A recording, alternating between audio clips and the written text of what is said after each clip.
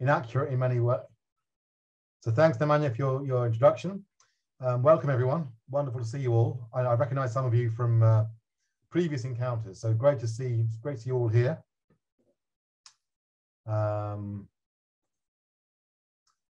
Let me, through the magic of the internet, share my screen.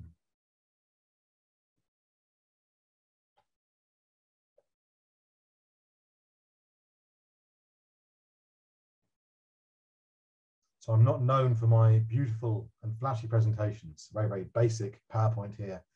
So my name is Lars. Please call me Lars, L-A-R-S, Lars. And I'm speaking to you from Newcastle, UK, not far from the Scottish border. It's a cold and miserable day here, and wonderful to be in your company rather than getting wet on the streets. So here we all are. Academic writing is our topic. I want to go through the aims of the session today. I want to explore the conventions and the process of academic writing at the graduate level. So that's the idea, to explore the conventions of writing, how one ought to write academically, but also to focus on the process of writing itself. You know, we talk about this in creative writing quite a lot, your writing process, what enabled you to generate work. But I think academics should also think about their writing process too. What enables you to generate academic work, whether it's MA students or it's PhD students. I want to think about this academic writing as both a form, quite briefly, but also as a process at more length. So we'll talk about the formal side of academic writing, what academic writing requires. We'll also talk more about the process of academic writing. And you know, the idea here is to critically interrogate the relationship between the process of academic writing and production of dissertations, whether at PhD level or MA level. And in order to do this, I'm going to draw on this interesting new way of doing the philosophy of education, which is called weak philosophy of education. The person whose name is most strongly linked to this is called Tyson E. Lewis. We're going to draw on Lewis's work in order to explore process and outcome in academic writing. That's my general aim, my lofty ambition today. The objectives discuss the challenges of the process of dissertation writing in depth. So what does it mean to write a dissertation? This could be a PhD dissertation, it could be an MA extended dissertation. And to investigate the language of aims and objectives. So think about what we're talking about when we're discussing aims and objectives of our work. I'm going to refer here to Lewis and the weak philosophy of education. I'm also going to draw on a literary writer, Robert Walser, who writes about study in his wonderful short novel, Jacob von Gunten. And the method I'm following today, the way we're going to do this, is through elements of lecture, where I talk at you, and also some elements of writing workshops. So you'll be writing things down, jotting down ideas, and we'll be discussing those ideas together. So that's the method we're going to follow. I want to talk about my credentials here. And Nemanja generously put it in his introduction. I've got lots of experience of supervising MAs and PhDs in different subject areas across philosophy, music, fine arts, creative writing, literature, and so on, and architecture.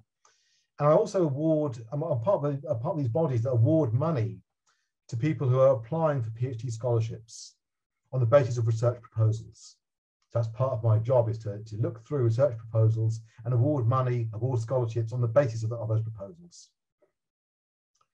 You know, I have a general interest in the way in which university procedures, including academic writing, sit within the larger societal norms regarding what it means to produce, what it means to write according to means, ends, relationships, to try and begin to do a PhD and finish it off. Norms regarding efficiency, what it means to be an efficient worker. And the question here is whether one should be efficient at all. You know, maybe efficiency comes with certain problems and issues. I'm interested in this question of technicity, of writing understood as a technological art. And what does that involve? What does it mean? So those are my philosophical interests. I also have a pastoral interest in the students with whom I work. So a general pastoral interest. I worry that some of these norms, these societal norms, are internalized by students overtly, too much. The students internalize some of these societal norms, and my worry is it can lead students to not completing their work, to episodes of depression. This is a genuine worry of mine based on a lot of experience of working with students at MA level, at PhD level. If students can find academic writing and the norms it reflects, the process of academic writing, they can find it something depressing, demotivating. It can prevent students from writing something which they feel fully satisfied. So that's a general worry of mine, is about the pedagogical side of writing long form dissertations, whether at MA level or dissertation, PhD dissertation level. These are concerns which are pastoral. I would think of them as spiritual in a very large sense, in a broad sense, spiritual concerns about academic writing and what it involves, about study and what it involves, about learning. My worry is, as someone who's worked with many students over the years, is students can often internalize a model of what work means, what productivity means, what it means to be an efficient worker. They internalize this to such an extent they fall short of their own ambitions, of their own motivations, of their own will. So I have a genuine concern about this. I want to try and alleviate this concern for those of you here today. So this idea of academic writing is not only about using the correct expressions, being able to write down your aims and objectives. It's also about this general pastoral concern with self-care, how you can get through this process of writing in such a way that you feel happy enough with what you produced. I'm interested in general in philosophy of education. This really interests me, particularly in the area of philosophy. I used to work in philosophy for many, many years here at Newcastle University, and we were concerned to try and develop novel techniques of assessment, of producing dissertations, which would try and address some of these concerns that I had about students feeling demotivated, students going off course, students feeling they were constraining themselves. So we tried to develop new forms of assessment, new kinds of writing for our students in philosophy. And we do the same actually in creative writing as well. We try to generate in creative writing forms of assessment which award students for work in progress, not just completed work, not just finished work, but for work that students are doing at the moment. So they don't feel they have to polish everything up and make everything absolutely perfect in order to submit work and get a decent grade. I also have an interest, as Nemanja was saying, as a creative writer, someone who writes fiction, an interest in depicting academic life, and in particular the process of study, of thinking, of thought. This really interests me. And one of those wonderful things that happens when you write, you discover you have allies, you discover you have friends out there, people you don't actually know, but who feel like comrades. And that's what I felt when I first encountered this new school of weak philosophy of education. I thought, wonderful. I have people with the same concerns as I do. Actually, these people were able to articulate their concerns in a much more lucid way than I've ever been able to. So I was delighted to encounter the work of Tyson E. Lewis and other thinkers. I thought, here it is, what I've been waiting for. This really helps me to articulate what I've been trying to do in my creative work, which was to think about what study means, what long form writing means in academia. I've just finished a novel, which is going to be published next year. It's actually on PhD students writing dissertations. So the whole novel is about what it means to write a dissertation, to understand this process of writing in a much broader context, where these students struggle with a narrow conception of what productivity might mean, what efficiency might mean. They struggle with these things, and they understand writing in a much more general way, in a much broader context. So this is a real concern of mine at a literary level, as well as a pastoral level, as well as someone who tries to innovate in terms of assessment and in the academy. I'm actually interested in writing about this creatively as well. I think creative writing is actually quite well suited to exploring some of these concerns which I have about the nature of academic writing. So we'll talk more about that as we go on. We'll look at some literary examples of the depiction of education, drawing, as I mentioned earlier, on Robert Balser. So those are my credentials to give you a sense of where it is I'm coming from in talking to you today. So let's consider, first of all, academic writing as form. This will be a relatively brief discussion of the formal side of academic writing. Well, what is academic writing? Understood in these terms, a distinctive form of written work that draws on various conventions regarding structure, voice, and language use. That's academic writing as a form. It's not so much rule-based as convention-based. So there are various conventions that you follow in academic writing, and those regard structure, voice, language use. You've been through undergraduate education. You all will have a good general grasp of what this actually means. There's also the issue about academic writing as a process of planning, of structuring, of editing, of proofreading. All these things are part of the process of writing.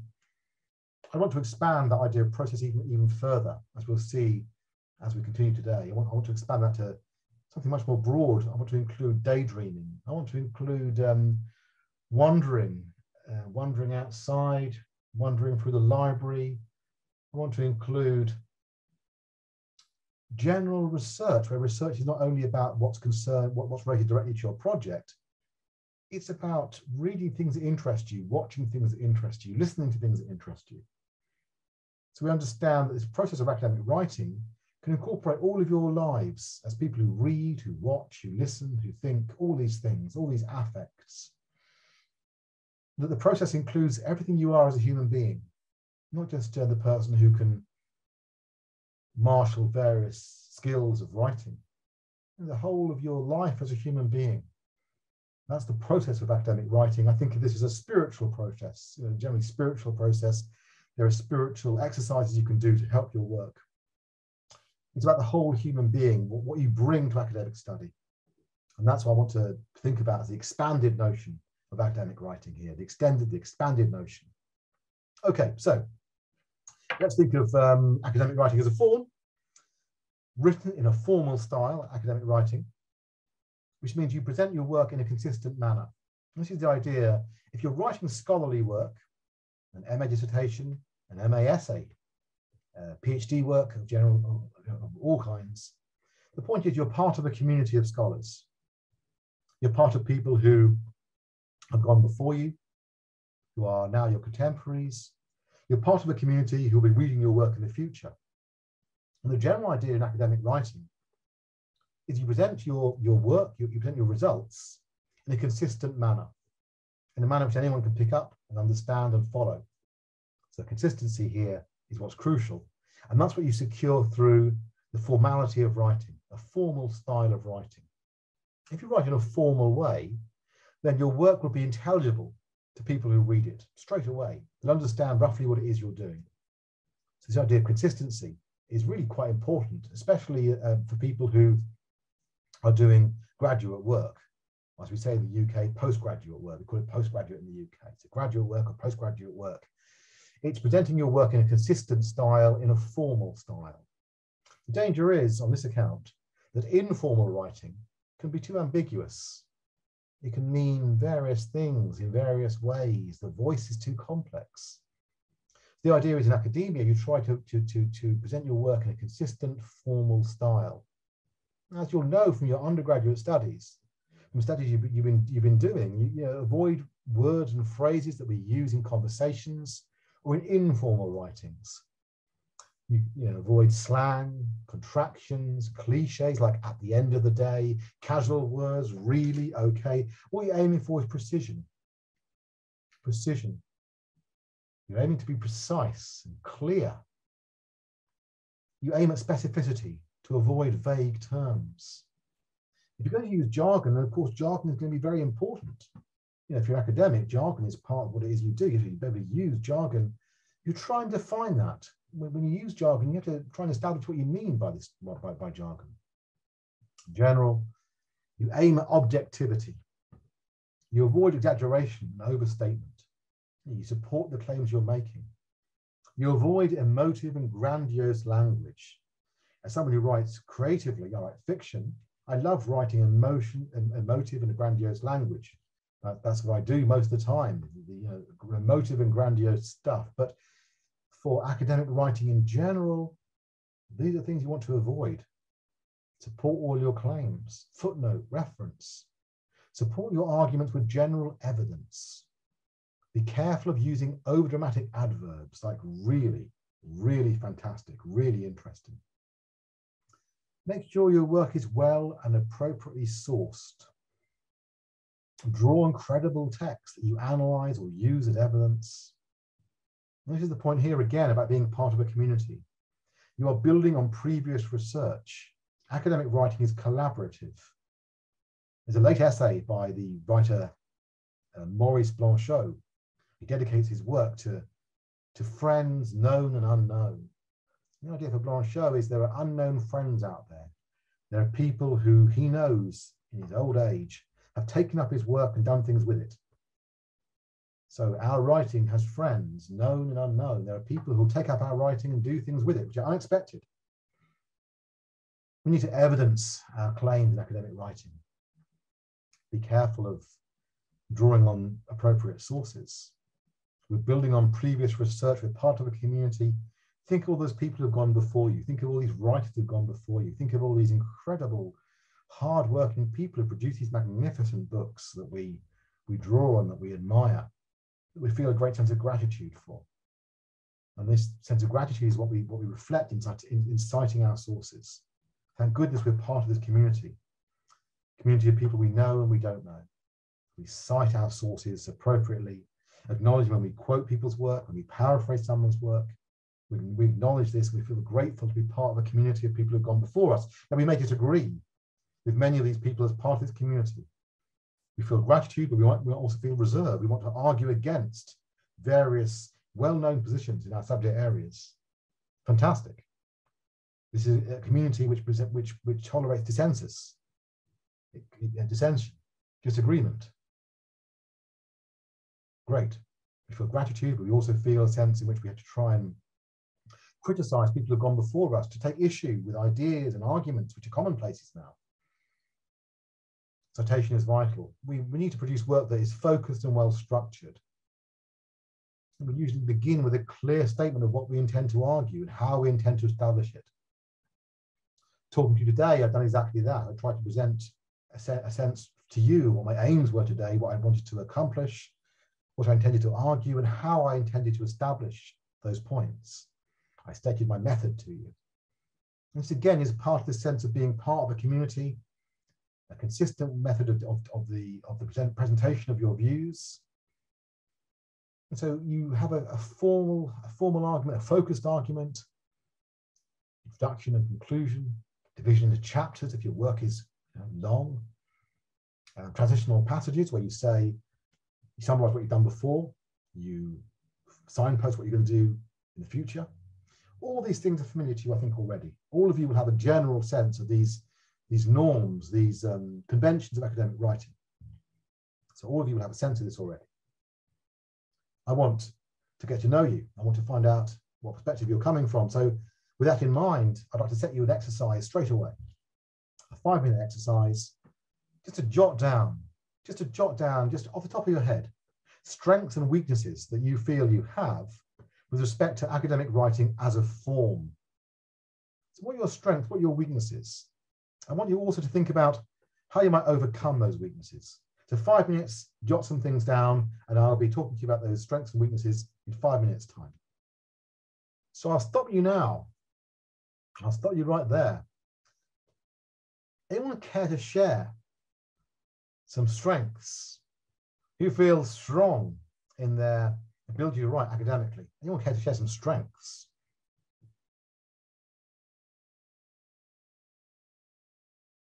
It's always hard to volunteer for these things. Well, only volunteer. Okay, let's go for strengths and weaknesses in that case. Strengths and weaknesses. I can tell you, I'm all weakness when it comes to academic writing. I'm all weakness. It's weakness all the way through. Anyone care to share some strengths and weaknesses? I guess I'll go. Thank you. Mazia. Yes. Okay, tell me, are you an MA student, a PhD student? I'm a PhD student. And what field are you working in? I am, I guess, political science, essentially. Okay, political but science. It's more of an integrated studies kind of thing. Mm-hmm. And I guess I would say that my strengths are building off of the work of other people and collaborating with their ideas and working against some of their ideas. And I suppose I would argue that one of my biggest weaknesses is structurally, the larger that a work becomes, the more incapable I am of wrangling it together. Yes, thank you very much. Wrangling your work together is a great expression. Wrangling. I think of horse riding. I think of cowboys wrangling things. But Lars Iyer, you say, you know, what you're good at is working building off the work of other people. This idea of building, making something is constructive. You also work against people. And is that something you feel is that an integral part of your PhD writing? Yes, I do feel like it's an integral part of my PhD writing. I feel like I'm in debt to all of the people who came prior to me, and that if they didn't exist, I wouldn't be writing at all. And I also feel... Go ahead, please. Sorry, I interrupted. Please carry on. No, go for it. You seem to want to ask a question. Oh, I was going to say, so you feel very much part of a community to which you feel in debt. But what would you say are the things that you want to work against? I mean, roughly, to speak to a general audience here, we're not political scientists. What sort of things are things you struggle against in this field? I guess the idea that a lot of the research that was previously done on DACA focuses on immigrants as people who are inherently wrong. And it tends to use vocabulary that is sort of negating its own purpose. And I'm sort of interested in looking at the ways in which these metaphors are negatively impacting immigrants. So referring to immigrants as illegal, for instance, even scholarship that positively talks about immigrants will sometimes use language that's harmful to immigrants or depict them negatively. So in some ways, I'm criticizing that. And also, I have to bring up a bunch of whole new things because I have to talk about the ways in which immigrants... DACA is like a new field of immigration in some way, and there's just not a whole lot out there written by people who have received our DACAs. And so they're misrepresented in the same ways as, say, Native Americans or Black people were in early scholarship, lacking. And so I feel like I have to be that voice, which makes me too emotional sometimes, which is also a negative on my part. Sure. So this is fascinating. So you actually got a new field of research here to open before you. You're a pioneer in this area. You're someone who's doing something. DACA is a new field of investigation. You can draw on what's happened in the past. And you talk about, with respect to research on Native Americans. But what you're doing here is doing something really quite new. Is it nice to have that feeling of doing something which involves a sense of justice? Yeah, I do feel like I'm doing something that's very meaningful, but it feels also incredibly painful. It's meaningful, it's painful, it's emotional work you're doing here. Yeah, it feels like when I'm talking about these stories, I'm talking also about my story. And that's why I feel like more than anything I've ever written, like my MA thesis was not about this. And so it felt somehow much, much easier to write. Sure. Whereas this feels difficult. So we're talking earlier about this idea of formal academic writing is supposed to be objective, but here is something which is a project which has a strong emotional content, talking about your story as well. It's not just the story of people in general, it's your story too.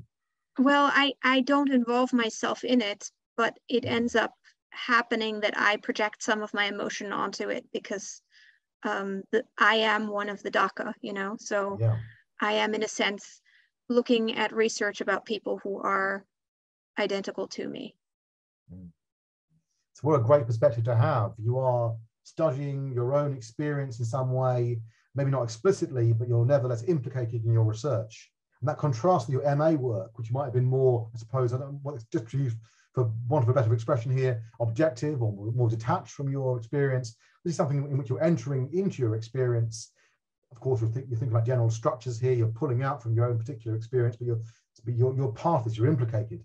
It's a great thing to be implicated in your own work. It has stakes for you. It's important. So it's kind of scary. It's scary. It's emotional. But I sense that you get a sense of engagement, what it means to be passionately involved in something. So this is a passion project, which is to be emotionally engaged is essential here. And do you ever feel a tension between the kind of prose you're writing and the experiences you yourself have undergone as a researcher? In a way, yes. I mainly feel the sense that it reflects me too specifically, in that I tend to focus on mostly Mexican American immigrants, because the Latino community is like the largest. And in this way, I sometimes tend to engage in a kind of erasure of other communities. It's not intentional, but it's just like statistically based. Yeah, more intentional erasure of other communities, sure. So you bring to your work a kind of, you bring to your work a kind of bias. Yeah, I'm a little bit worried about that. And how do you address these issues? Well, at the moment, I just do it by trying to read as widely as possible within my field. So to have like a larger grasp of it by focusing on other racial minorities within DACA. Okay. Concurrently, that's ending up being Black. Yeah, okay. Black migrants. So looking at Black migrants and their experiences. This wide reading would help you overcome any bias or limitation. I mean, all our projects academically are a finite thing. They're limited. They're perspectival, that we bring to them a particular perspective. We try and address these things.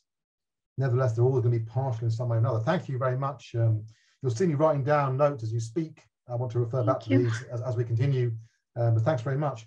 Next person now, it's, let me get your name correct. How to pronounce that? Cengiz. Cengiz, okay.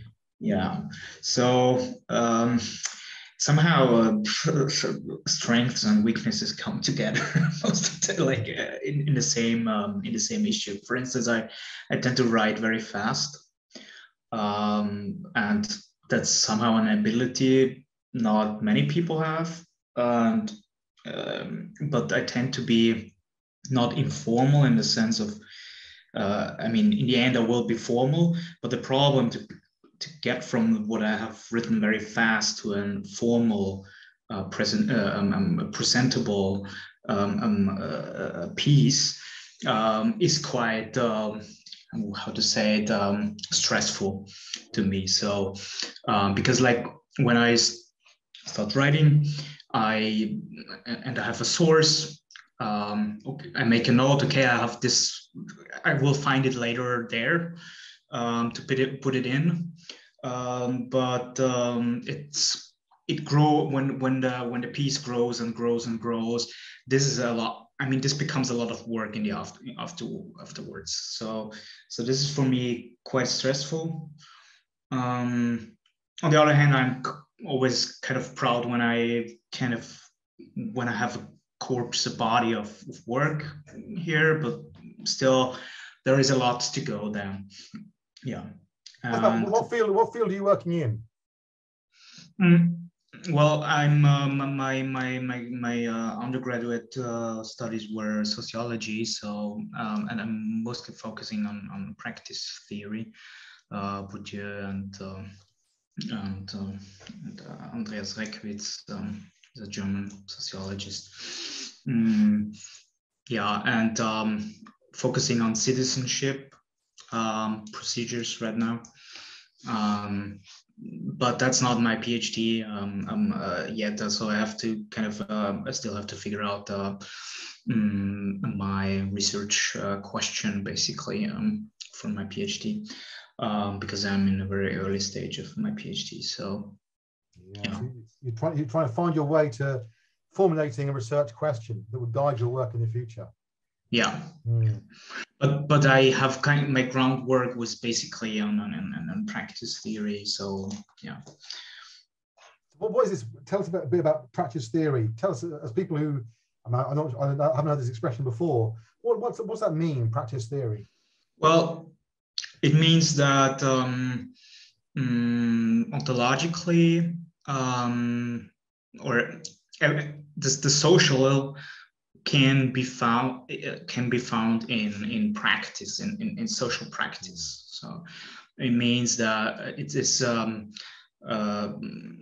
and it's always a knowledge based it actually distinguishes itself from American pragmatism, which is a school of mainly a school of acting. So practice and acting is something different, because it's not only a theory. It's not so much a theory as much as a program, actually, a perspective. For instance, it distinguishes itself from linguistic perspectives, from visual, for instance, perspectives. It analyzes society from the standpoint of social practices. It's about and practice is a tacit. It's based on tacit knowledge. It's about incorporating knowledge and acting out of it. And it's not an always intentional, strategic, or conscious. It's a lot about it is unconscious procedures, and it's always this internalizing and reproducing knowledge, and it's not the movement of the body itself only. It's also thought is part of the body. So that's basically the and their differences are, for instance, Judith Butler is also considered part of this in some ways. So it is ambiguous in terms of incorporation of knowledge and performance of knowledge. So it's a very ambiguous theoretical approach. So it's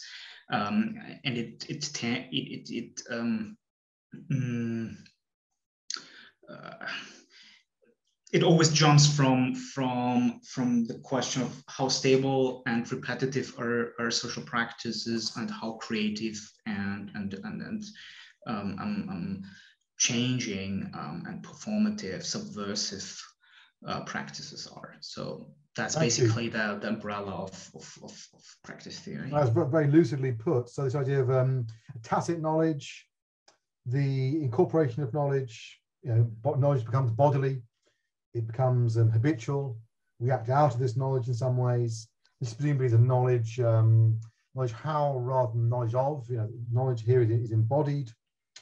It's not intentional, as you say, not strategic, not necessarily conscious. We tend to internalize this, we reproduce it unconsciously. We're thinking here is part of the body. And do you think of there's any tension between this notion of practice and the way in which you actually write? In what sense is your writing itself a practice? It is, and I mean there is let's put it that way, that theory, thinking, and writing is always considered something very that the intellect is something outside the body, which isn't. And it's a very theory and practice is a very dialectical process, actually. So and theory is a form of practice, let's put it that way. And of course research is not only theory, but the process of researching, let's put it into the bracket of theory. And thinking, like lying on the bed and thinking about, I don't know, Hegel, whatever, and then getting up and going to the computer and writing it down, that's also a form of practice, and it's a very bodily practice, so as well. Yeah, sure. So this idea of where you lying on a bed, you're recumbent, thinking, getting up, going to the computer, bending over, writing these things. This is also part of our understanding of thinking. Thinking is not just detached intellectual; it's embodied. It involves various postures, various things we do. Thank you, Cengiz, for sharing your strengths and weaknesses there and your general reflections. Writing fast is an ability, and then the problem of trying to find out where you got your stuff from, your sources. When you're writing inspired, you're working at some rate, it can be hard to go back and work out exactly where you got these ideas from.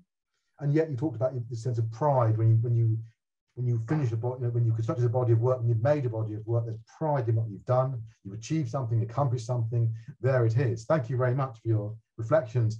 Jess, what were your experiences, strengths, weaknesses? Tell us first of all, Jess, about your research. What are you doing research in? Yes, hello. Can you hear me? Mm-hmm. Oh, wonderful. Sorry, I don't have my camera on. It's very early where I am. So I'm yeah, anyways, I'm a PhD student here at EGS. I study or I'm interested in the constitution of consciousness, specifically models of consciousness that are more collectivity based, and how these are kind of juxtaposed with individualist and singular models of consciousness that I think are tied to, colonialism and capitalist values. So my strengths, I think, are that I can write economically because I spent so much time writing 500-page statements for applications for master's programs. And, no word can go to waste in those situations. And I also already completed the master's thesis. So I feel well prepared to write the PhD. But my weakness is actually in how to model or represent the concepts that I'm thinking through, because I'm having a problem, and I discussed this with my master's supervisor, of finding the right language to express myself, because the ideas that I'm working out about collectivity and everything are hard to represent in language like English that has a specific metaphysics of time already embedded within it, and a specific idea of the individual. So there's cause and effect. You have the subject, the pronoun who does the act, right? There's this, Judith Butler wrote about this in her master's thesis, actually. It's interesting. But in other languages, there's a more collectivity-based representation, like Indigenous Ojibwe language. The subject and action happen at the same time. So there's a disruption of the binary between like people and nature. There's other ways of communicating ideas that are more, that go against these ideas of individualism and, capitalist values and and all the baggage that comes with those ideologies, right? So my problem is trying to represent collectivity based ideas within language that assumes the individual actor and things like that. So there are writers that I can lean on, but it's tricky because the academic structure and form kind of assumes a specific style, and it's difficult to use those conventions when you're trying to write something unconventional. I hope maybe others struggle with this as well. Thank you. This is absolutely fascinating. It's academic language itself. We have a notion of the I, of the self, of the individual implicit there. As you say, a metaphysics of the individual, a metaphysics of time as well, you mentioned there. A metaphysics of cause and effect. It's implicit in our English language. I imagine it's even more strongly expressed in academic language. And what you're doing, you're drawing on post-colonial ways of reflecting on how individual consciousness is reified in English, how it's presupposed by English. And you mentioned indigenous language, where subject and action happen at the same time. So this is extremely interesting, and the way in which you're interrogating language itself. What authors are you drawing on? Who are you drawing on for help here in terms of articulating your arguments? So mostly I draw on Lucy Irigaray and Mikhail Bakhtin. Irigaray is she's a psychoanalyst, and she writes in a different way because she's a feminist. So she critiques Lacan and the male interpretation of language, which she calls the economy of solids.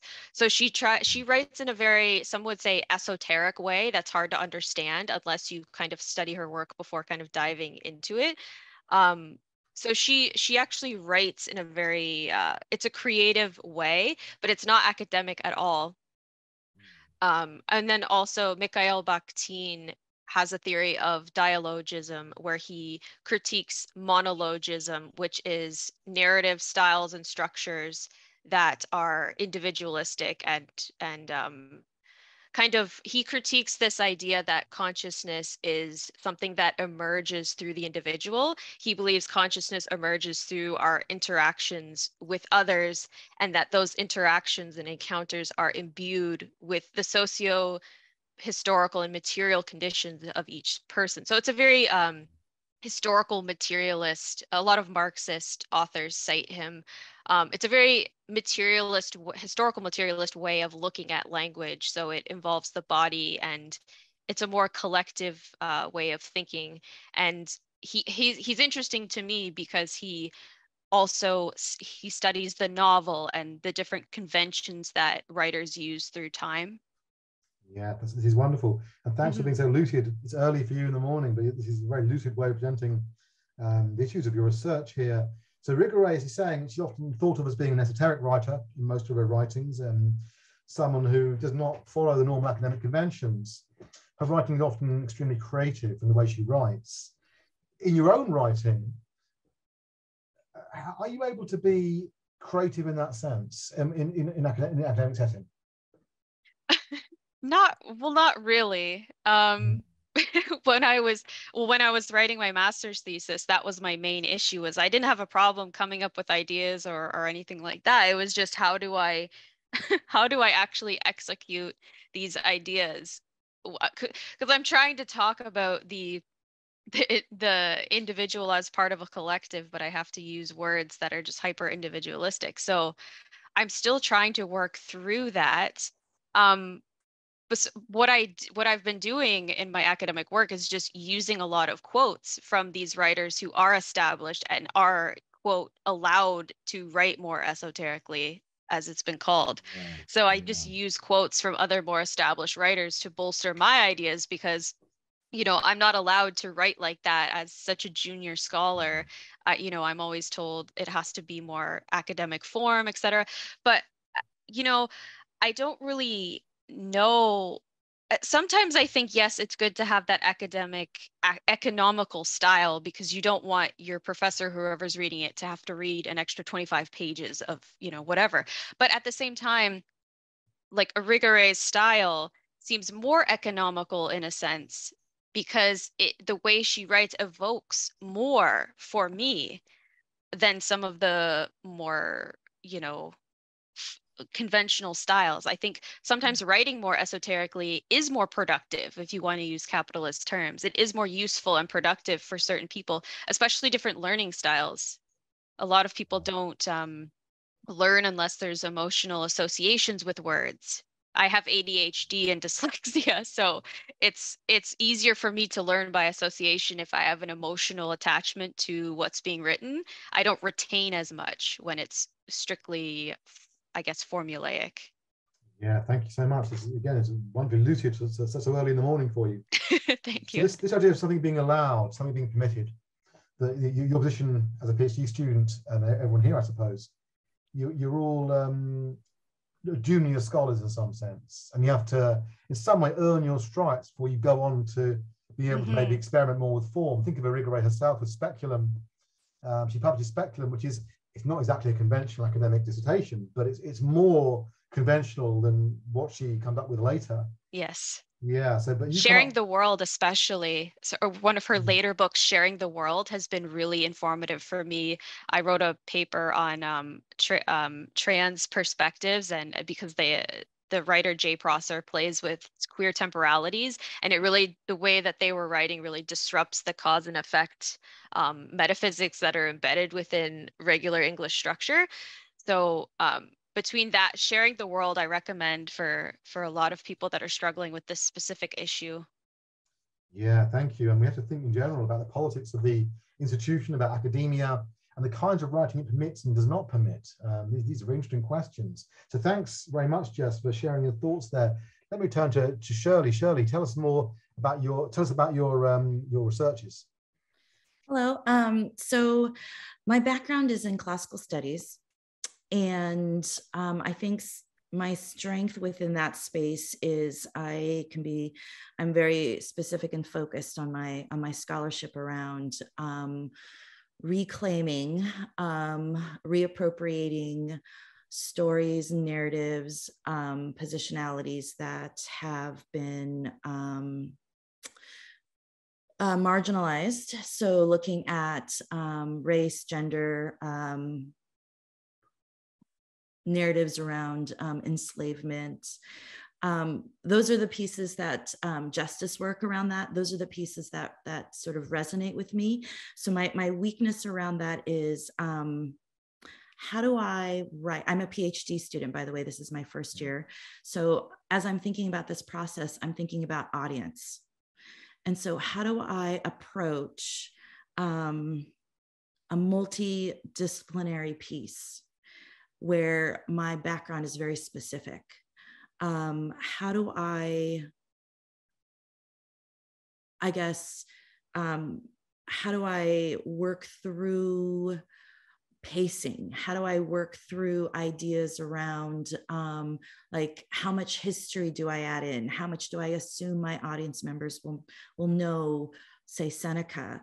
How, if I want to work in spaces around like comparative lit or history and philosophy, if I want to talk about Bakhtin to, Timothy Morton, how do I work those pieces in without becoming too broad, while at the same time meeting the needs of my audience, like the contextual stuff. Yeah, it's very interesting. You're working here. It's not so much interdisciplinary, it's multidisciplinary, isn't it? Your multidisciplinary focus here is how you situate yourself with respect to an audience. Mm-hmm. So you have the question here about pacing, how much history you can include, what knowledge you can assume on the part of your readers. This is the first year of your PhD. So presumably your supervisor there is able to guide you in some respect. He's able to steer you in the right direction. But what other ways can you try to address these weaknesses or potential weaknesses? Well, collaboration, of course, right? And even just reading what others are doing. I know that in the field of classics, it is a growing field in terms of encouraging more multidisciplinary or transdisciplinary aspects to it. When I went through my master's program, there was some pushback in terms of the sort of generative spaces I was entering. So like I would use Mbembe's work, right? And there was only one other published author in classics that had used his work.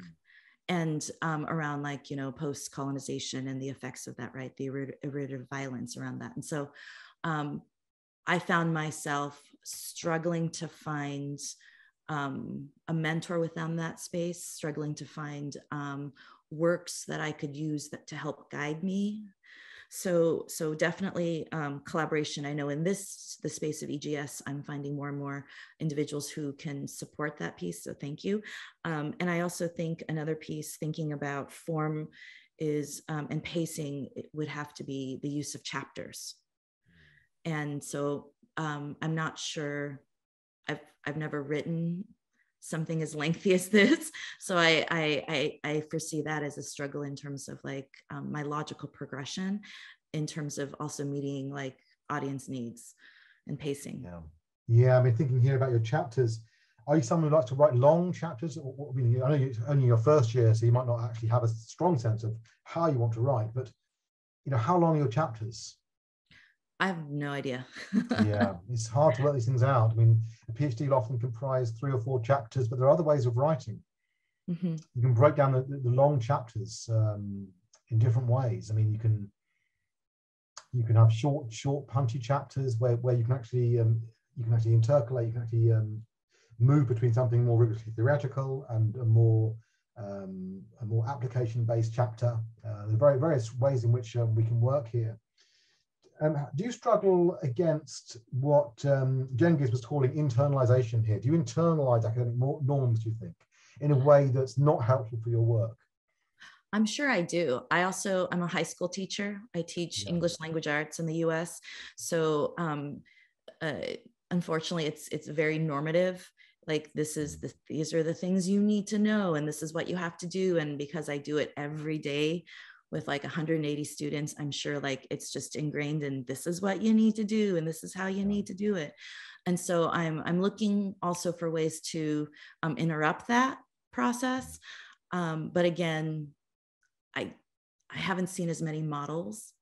And so I'm also looking for that. Yeah, okay, I understand that. So it's a question of trying to break out of this internalization. And what we need here, we need models, we need things to inspire us. Jess was talking about Irigere sharing the world. We need models, we need people, we need exemplars. Luckily with EGS, you're finding people who can support your work across disciplines. But this question of models, of exemplars, that's what we need, all of us, in our academic research. I wonder what's happening in this. Anyway, we'll come to that later. About in the philosophy of education about these topics. So Shirley, classical studies. Would I be right to characterize this as a conservative discipline? Oh yes, 100%. Very conservative. There's some movement, there's some growing, there's some interruptions going on, but it's still a place where there's also just a lot of conversation of how do we the pedagogical intellectual problems that are manifesting within this discipline, which is actually really exciting that people and institutions are having these conversations of the source work, the lenses, the actual language we use, the sort of Greek miracle, Western civilization, the foundations of Western civilization, which are all incredibly problematic, but rooted in the kinds of oppression that have become normative,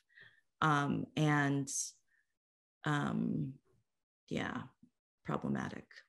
Yes, as you say, something which is it's exciting, it's frustrating, I suppose, in other ways as well. You're struggling against conservatism.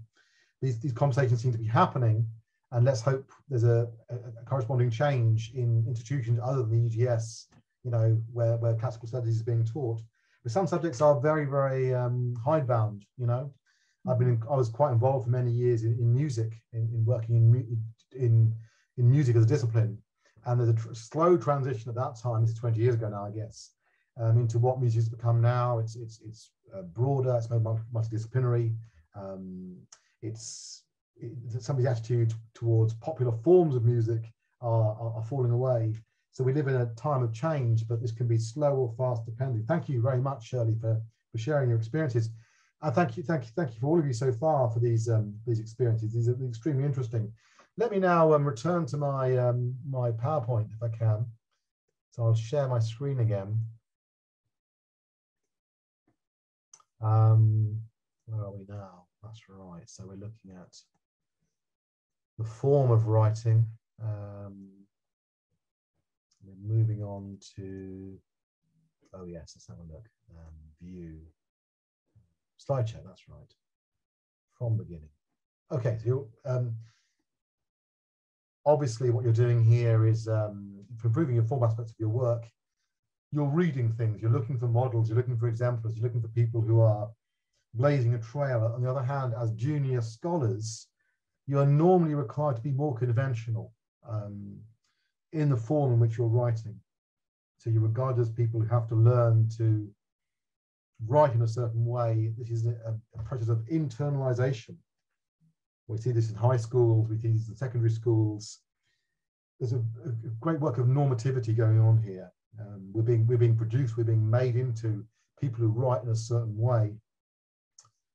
For getting through formal academic work, reading MA and PhD dissertations can be extremely helpful. And academic monographs can be a stage on from junior scholar work. So if you're writing dissertations, read other PhD dissertations to see how it's done. On the other way, that doesn't address the issues that Jess has already raised about the problems implicit in academic language, in learning style, in addressing audiences who might actually engage more strongly if there's a strong emotional association with words, and perhaps who experience things in different temporalities, different relations of cause and effect. A style guide is always handy to keep by your side. Online guides to academic writing. I mean, there's so many good ones. In a sense, I put good in inverted commas because they're good at perpetuating standard modes of academic writing. Manchester University, Sheffield University, I was doing research for this academic writing workshop today, well, yesterday actually, or the day before yesterday, and there's plenty of fantastic things in these areas up to a point. And there are academic writing books as well, which are also of use. But if you're working as you are, people who've spoken today, Lars Iyer, you're talking about this as well. If you're working at the limits of a discipline, if you're breaking into new ground, writing about Dakar, then you are doing more than perpetuating older forms of writing about academia. You're doing something which is more akin to being part of a vanguard. You're doing vanguardist work, and so academic writing books can also hold you back. And this is the whole issue about formal aspects of academic work, of academic writing. It can form you, it can make you, it can produce you as an academic writer in a particular way, a way in which you have to struggle. I want to focus now, moving away from form to thinking about writing, academic writing as a process. The model here I'm going to use is dissertation writing. I'm thinking, of course, of PhD dissertations, but also of MA dissertations, longer form dissertations on the MA. And this, of course, is the most rewarding and challenging form of writing, maybe at this stage in your career as academics. This long form investigation is no longer a response to a preset question. Cengiz, you were saying you were actually looking for your research question. That's kind of a wonderful thing about that. You're writing to look, you're looking for the question that you're then going to write in response to. It's that curious temporality of academic research, where what you're often doing is trying to find your way to a beginning point. You're struggling your way to a point at which you can actually begin and actually find the question that will then allow you to launch forth in your academic writing. So that curious temporality, you're never quite sure what you're doing. You're trying to find a research question. You're never quite sure what that question might be, according to, this is Cengiz's, your experience as I understand it. That's what you were telling us all about. And you're trying to find your way to that question. It's not just a given for you. So that's why, hopefully, dissertation writing is exciting. And what I was trying to do, I was telling you earlier about trying to be an innovator.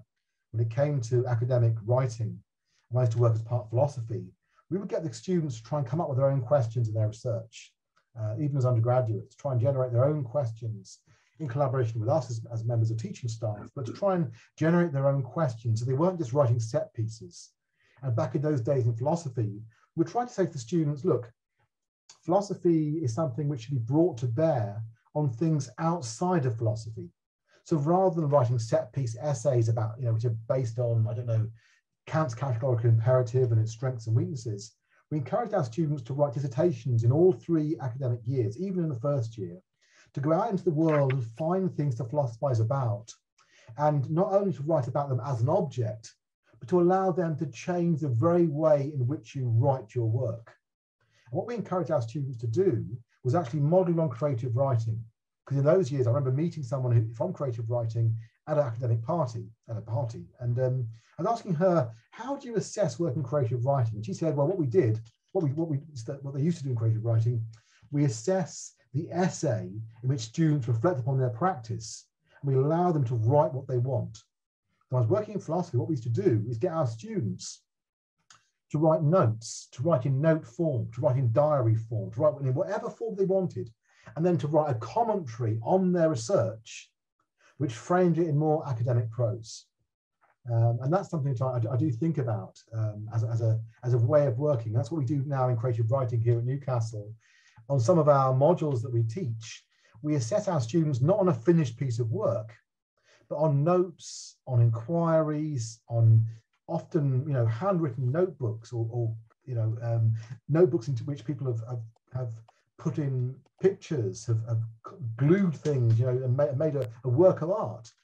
And we assess them on their reflections on their process of research. That's something which I hope can spread more widely in academia, because that would maybe permit these different approaches to help us overcome these internalized norms that are all part of us. Anyway, the point is, a dissertation at least goes in some direction towards this. As junior researchers, you get more of a sense of autonomy, a way in which you can formulate your own research question, find your way to your research question, hopefully a research question which resonates with you emotionally.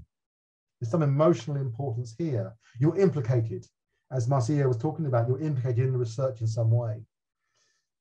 And of course, dissertation helps you negotiate your position with respect to existing academic literature, to distance yourself from some of these norms, from some of these assumptions, from the way in which things are done in your disciplines, which may be more or less conservative depending on what discipline you're a part of. And of course, your supervisor is there to help and guide you in this. I want to talk about aims and objectives, establishing the scope and direction of your work.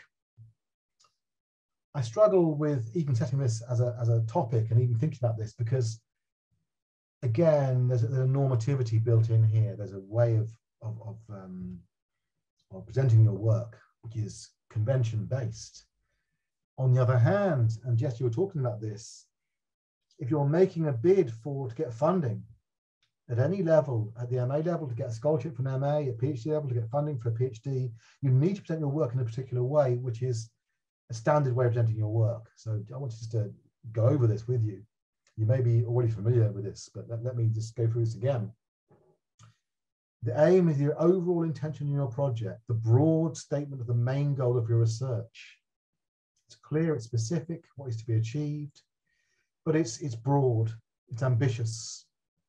And you want to indicate here why what you're doing is important, what the point of you doing the research is, so the aim in this project is. You're acknowledging the partiality of your research. You're acknowledging that, in the humanities and the arts in particular, we're alert to the fact that we bring a particular perspective to our work, so that even though we might feel implicated in our field within which we're working, nevertheless, we know that there may well be biases. We can try and address these through our reading, about Black migrants, for example, as Lars Iyer was discussing. But nevertheless, there are biases here. And that's something we can indicate in the language we use to understand, to explore, to critically interrogate these infinitives. Normally 1 or 2 aims only, 1 sentence to 1 paragraph long. It's a great art, writing a statement of aims. It's a hard thing to do. You may well, many of you here, be already acquainted with this art. It's something you can never leave behind you. If you get an academic job, then you'll be putting in bids, I would have thought, for funding of various kinds, maybe for promotion. Even in your job application for an academic job, you need to be able to state your research clearly in terms of an aim, or a couple of aims, and of course an objective. Objectives are the steps you need to achieve your aim. Your aim is it tends to be more about the what you intend to establish. A statement of thesis. A thesis simply means position. What is your position? What position are you trying to reach? An objective is more about how you intend to achieve that aim. It's more about method. Method simply means, the word method etymologically, path. What path are you going to follow to get there? And typically you divide your aim into smaller parts, and each part should have its own purpose. So how will you achieve your aim? This usually comes as part of a numbered list. In order to achieve this aim, I will, 1, provide readings of, 2, analyze accounts of, and we have an active use of language here, typically in objectives, more active use of language. And objectives are typically more precise than aims. We move from the aim is to understand to, I will uncover the notion of feminine writing at play in a particular text. So they're more achievable and can be clear and can clearly be completed, in a simpler way. So aims are more general, they're more broad, they're more ambitious. Objectives are more concrete, more particular, more precise.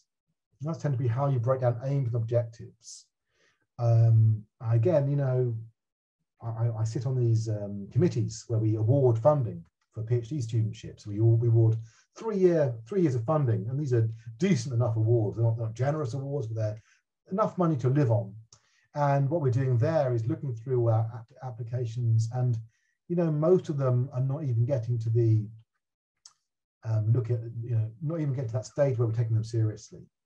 Typically the case, we might get, I don't know, 150 applications, and of those, only 10% are able to present their aims and objectives in a standard, conventional academic way. And of those, normally it's a smaller number than that we'd even really consider for funding. Normally we're down to about 5 really out of all our applications, which then we'll put a lot of work in.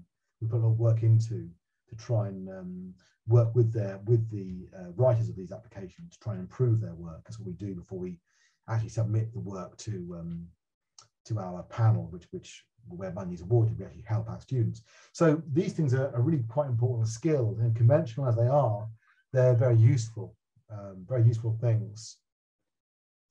Aims should be broad but not too broad. Objectives should be specific. Aims concern the overall ambition of the project. They should be distinct from the objectives, not the same thing over and over again. Aims and objectives should clearly connect. And the language of objectives tend to be define, discuss, critique, summarize, apply, develop, review, evaluate, challenge, interpret, argue. So these are the kinds of feedback that I would give, or that we as a panel will give to people who have applied for us for funding. We'll say to them, your aims and objectives do not clearly connect. Your aims were not ambitious enough. Your objectives were not precise enough. These are the kinds of things we're using as criteria to reject applications made to us. And we actually give feedback to a lot of our applicants, not to all of them, but the ones who have come quite close to achieving their aim in getting funding. We'll give them feedback, and the feedback is almost always the same. That maybe the students haven't been realistic about what they can achieve. Maybe the language isn't quite right. Aims and objectives don't connect strongly enough. The ambition is not there. We're not aware as people looking at the applications of what the stakes of the project are, why the project is important. You need to make a case to the panel awarding you funding, why your project should concern other people, why it should be funded. So these are things, these are standard feedback which I give, and the panel of which I'm a part gives. Every year we give the same kind of advice out, and these are the general things we say, this sort of stuff. What have I got now? Yes, here we are, general tips, and I seem to be stuck in a peculiar loop. Yes, here we are. Now, I'll give you an example of a monograph published from a PhD, Keith Crone, Lyotard, and Greek thought. That's the language used. The aim of this book is to examine Lyotard's interpretations of sophistry. In part, it's my intention to show that Lyotard's concept of the différent is articulated by way of a positive appropriation of sophistry. For reasons that I'll make apparent in what follows, this, I hope, will in itself be of some importance to the continuing study of Lyotard's work and the deepening appreciation of its philosophical significance. Beyond this, however, my intention is to demonstrate that Lyotard attempts to determine the possibilities and limitations of philosophy as such by way of an interpretation of its relation to sophistry. This is an example of a monograph that was published from a PhD. The PhD dissertation was published as a monograph by a decent enough publisher, prestigious publisher, and Keith Crone won his PhD funding on the basis of an application which looked like this. So that was his application for funding, which he won. He successfully got through his PhD, did very well, and his PhD was published. And this is the kind of active language that he's using in his work, and that's what got him his funding. That's what got him a publication deal and an academic job. It's the way in which he's writing active prose, active ways of writing, an indication of the stakes of his project. So you can find these sorts of things in PhDs.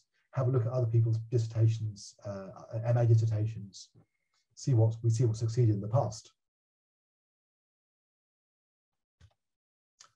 I want to set you an exercise.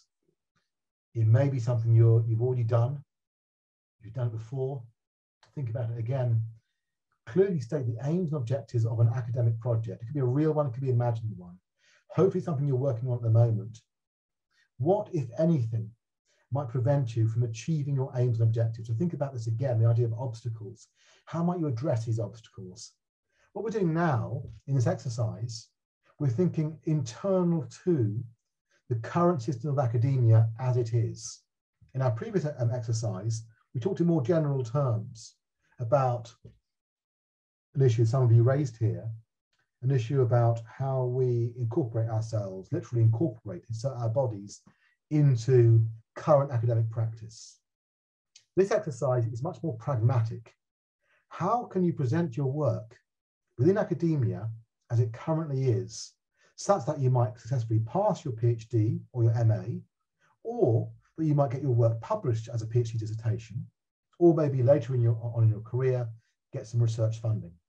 So please, 15 minutes or so, aims and objectives, considering how you might how you might address any obstacles that you might meet on the way.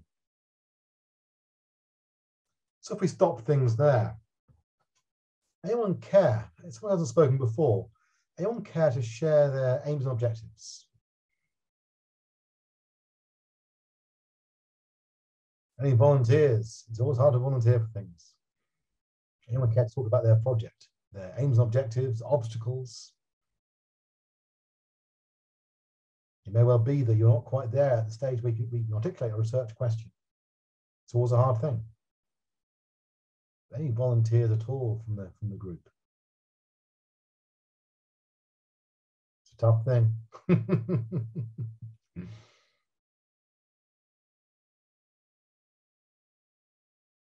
So a general aim. How about general aim? I'd love to hear a general aim.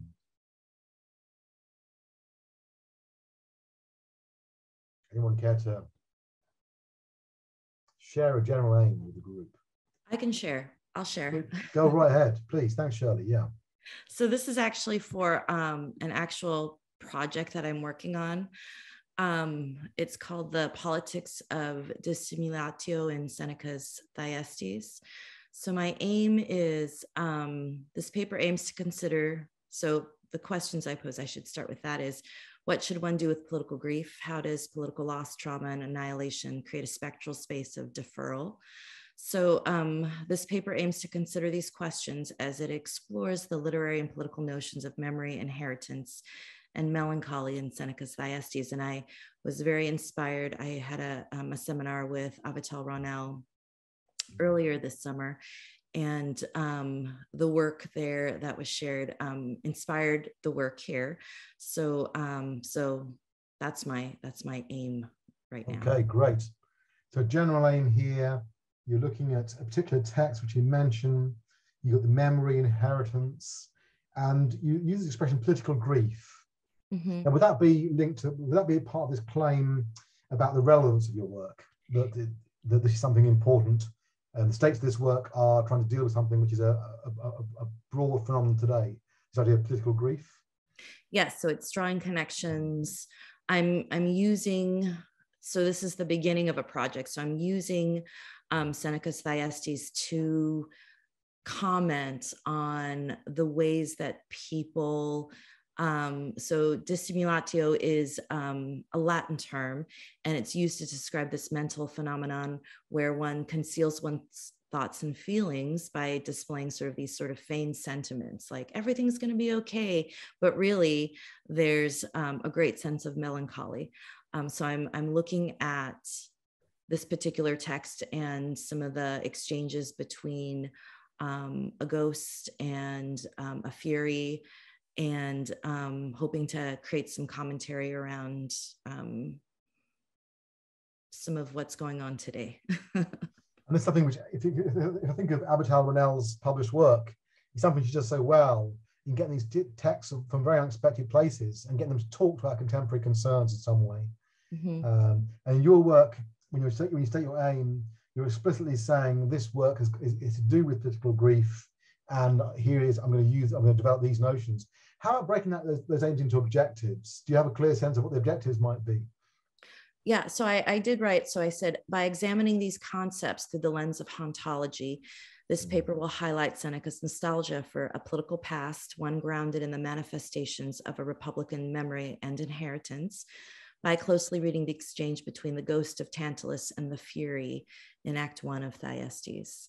Such expressions of nostalgia manifest a hyper-ethical text that shed light on the relationship of myth, stoicism, and Roman political memory.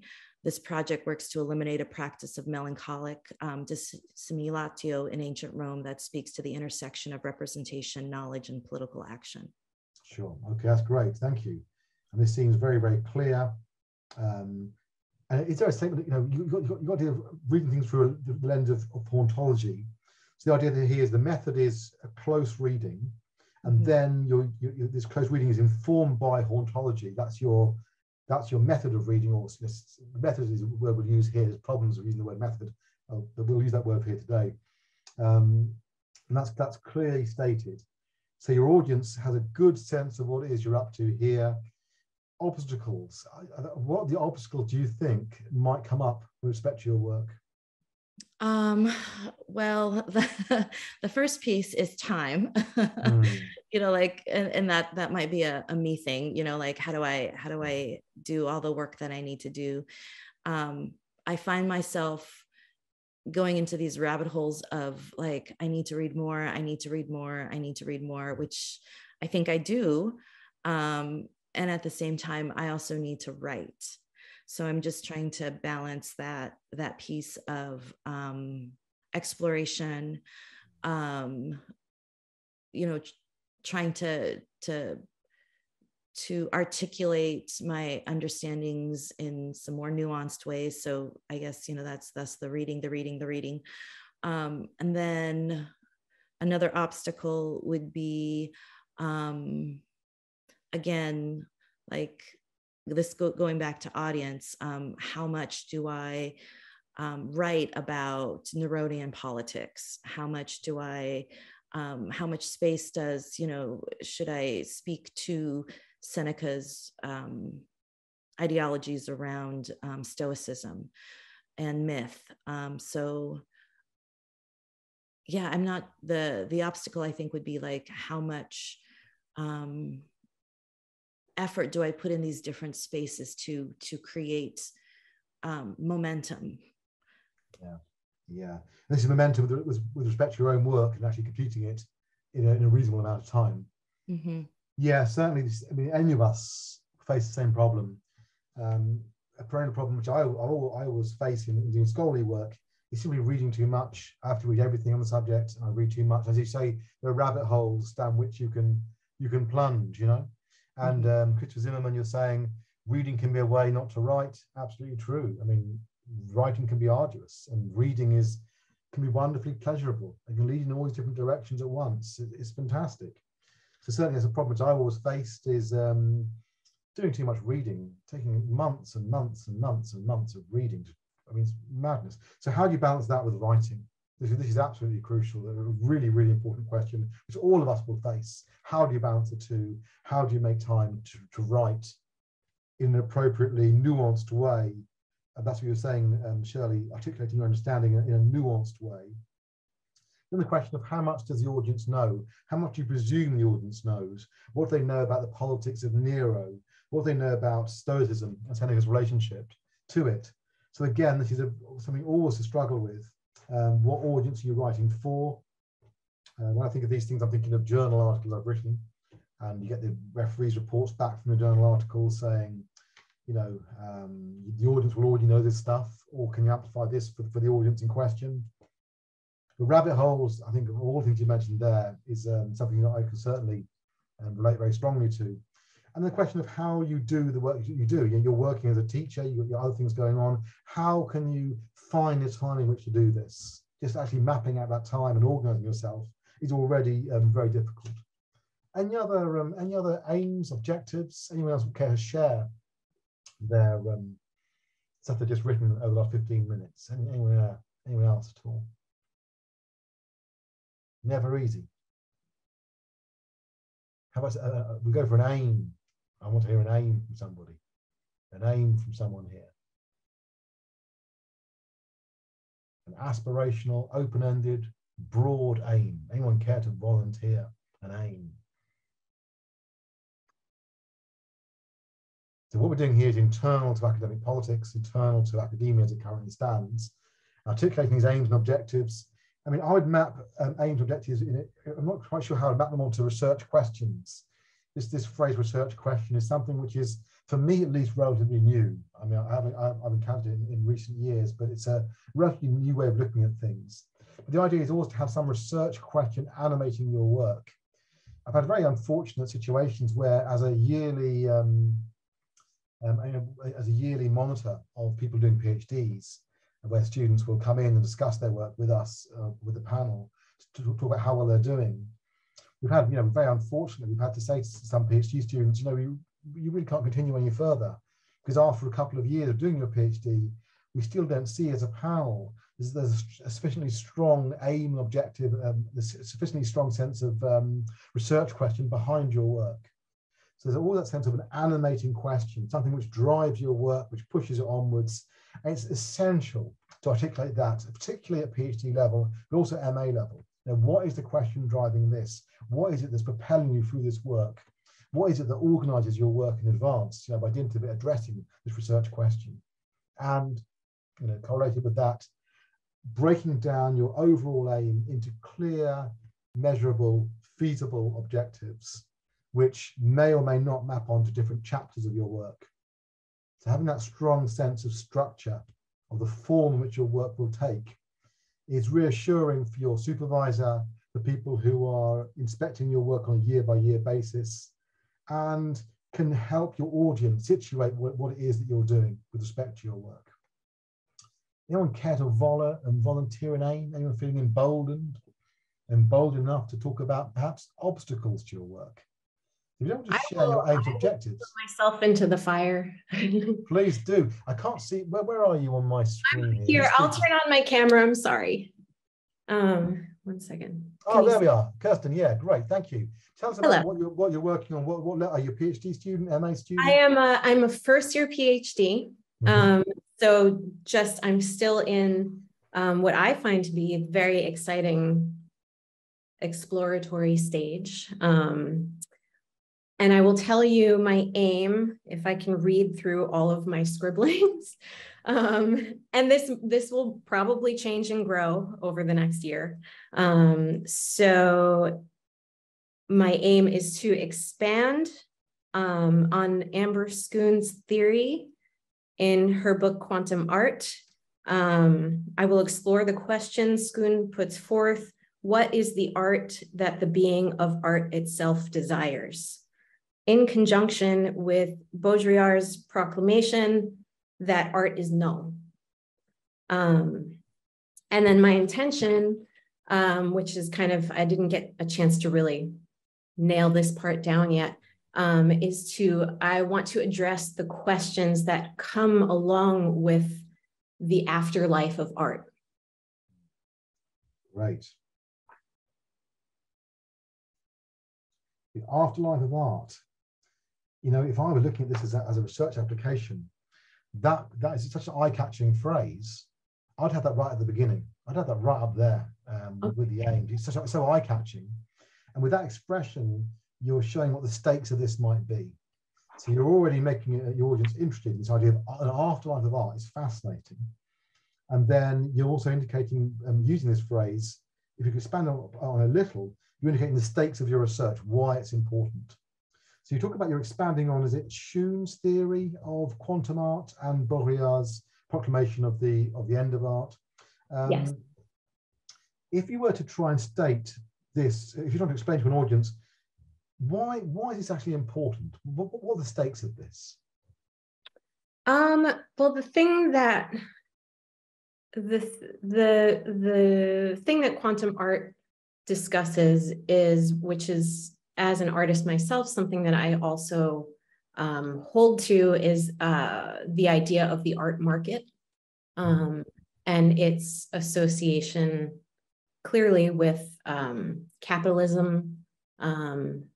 So the quantum artist I would say, acknowledges, but then ignores the art market.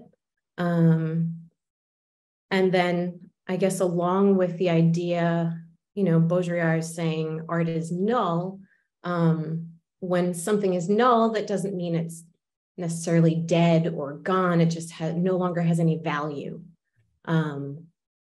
So, the big question is, which also was in Schoon's book, is, what are we doing? The afterlife of that, like if the art market is no longer alive for the quantum artist, ideas of what are we doing, ideas of, she discusses entanglement, and the responsibility of the artist as an entangled being. Wonderful, thank you very much. So this is great. The stakes of this are really clear now, the way you put this, about the relationship to the art market. And what's interesting here is that you are an artist yourself. Is this a dissertation which is in history of art or the fine arts? Does it have any creative element? Can you say that again? I'm not sure. Is this what field is your dissertation situated within? Yeah, I don't know. Yeah. I mean, I'm still so new here. I suppose, I don't know. Does it have a creative component? In the sense of will you submit any creative work as part of the dissertation? I'm not sure. I didn't even know that might be an option. Sure.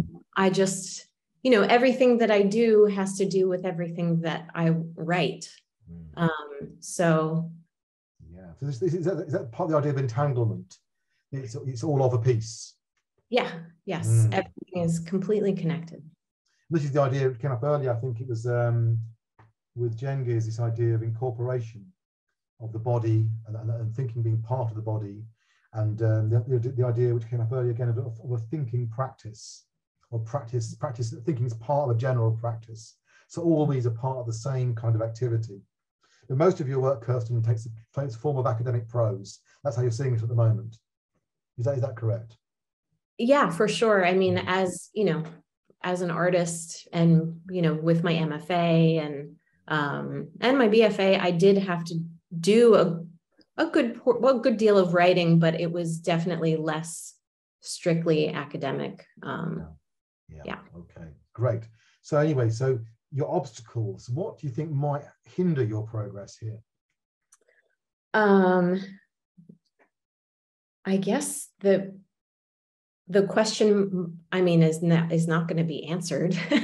So how do you take an almost unanswerable question and satisfy some of the curiosity, I guess? I'm not sure if I'm using the right words for what I mean.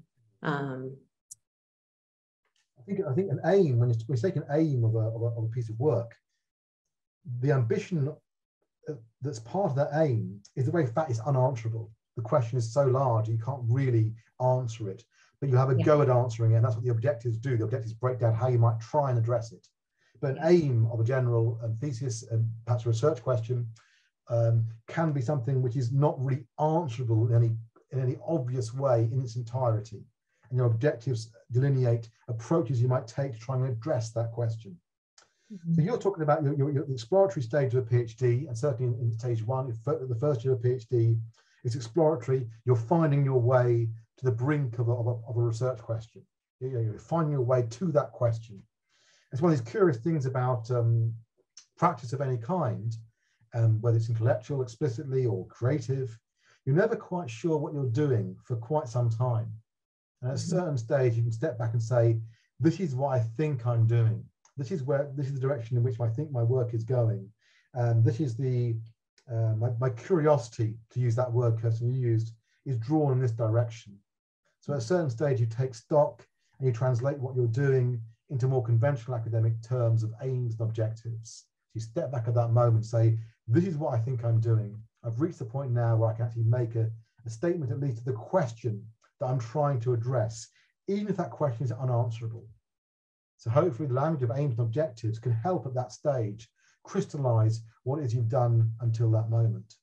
And one of the ways in which I always think about this is when we're engaged in projects of various sorts, we're not quite sure what we're doing until we're able to look back at our progress, at the path we've followed until now, to look back at our progress, look back at what we've done as what we might think of as a reject.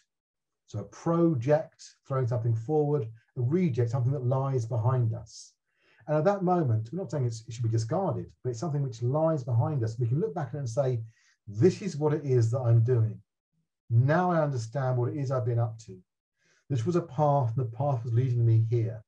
It was leading me to this moment. And this is why I think that stage at the beginning of a PhD or the beginning of a MA dissertation is exciting. It's a sense of potentiality, which hasn't yet been closed down, which hasn't yet been translated into any particular determinate act or action. And that's what I want to talk about in the second part of today's workshop, is that relationship between potentiality, excitement, exploration, and what we actually end up doing, how we translate this excitement into a determinate project. So that's what we're going to move into in our second part of the workshop. We're looking at potential and the way in which potential relates to action. And it's really a way of rethinking aims and objectives, trying to think of aims and objectives at a more deep philosophical level.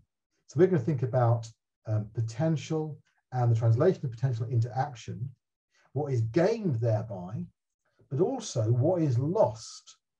What is lost when we pass from that exploratory moment to a determinate project, when we work out what it is we're doing and we're focused on something. What is it that is marginalized? What is it that's excluded at that moment?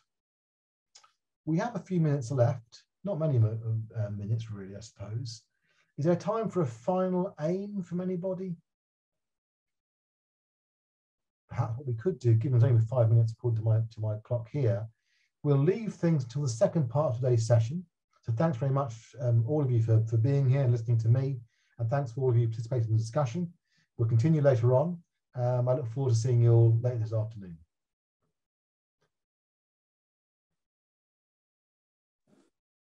Thanks so much. Thank you. Thank you.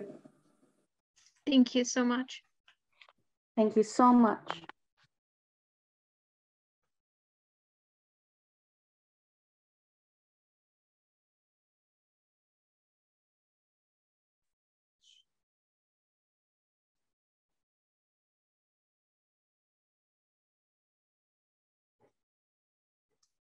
Let's have a look.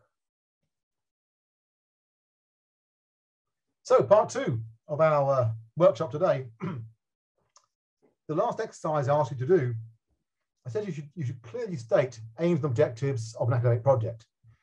And I asked you what might prevent you from achieving your aims and objectives. I asked you how you might consider addressing these obstacles. In the second part of today's workshop, I want to ask this question, or these questions. What if the very language of achieving aims, objectives, and obstacles, what if that very language is problematic, perhaps even misconceived? What if the process of academic writing needs to be rethought? Is there a way of rethinking academic writing outside of the language of aims and objectives and obstacles? So I've given you the view from within academia, the view from within contemporary academia, today's academia.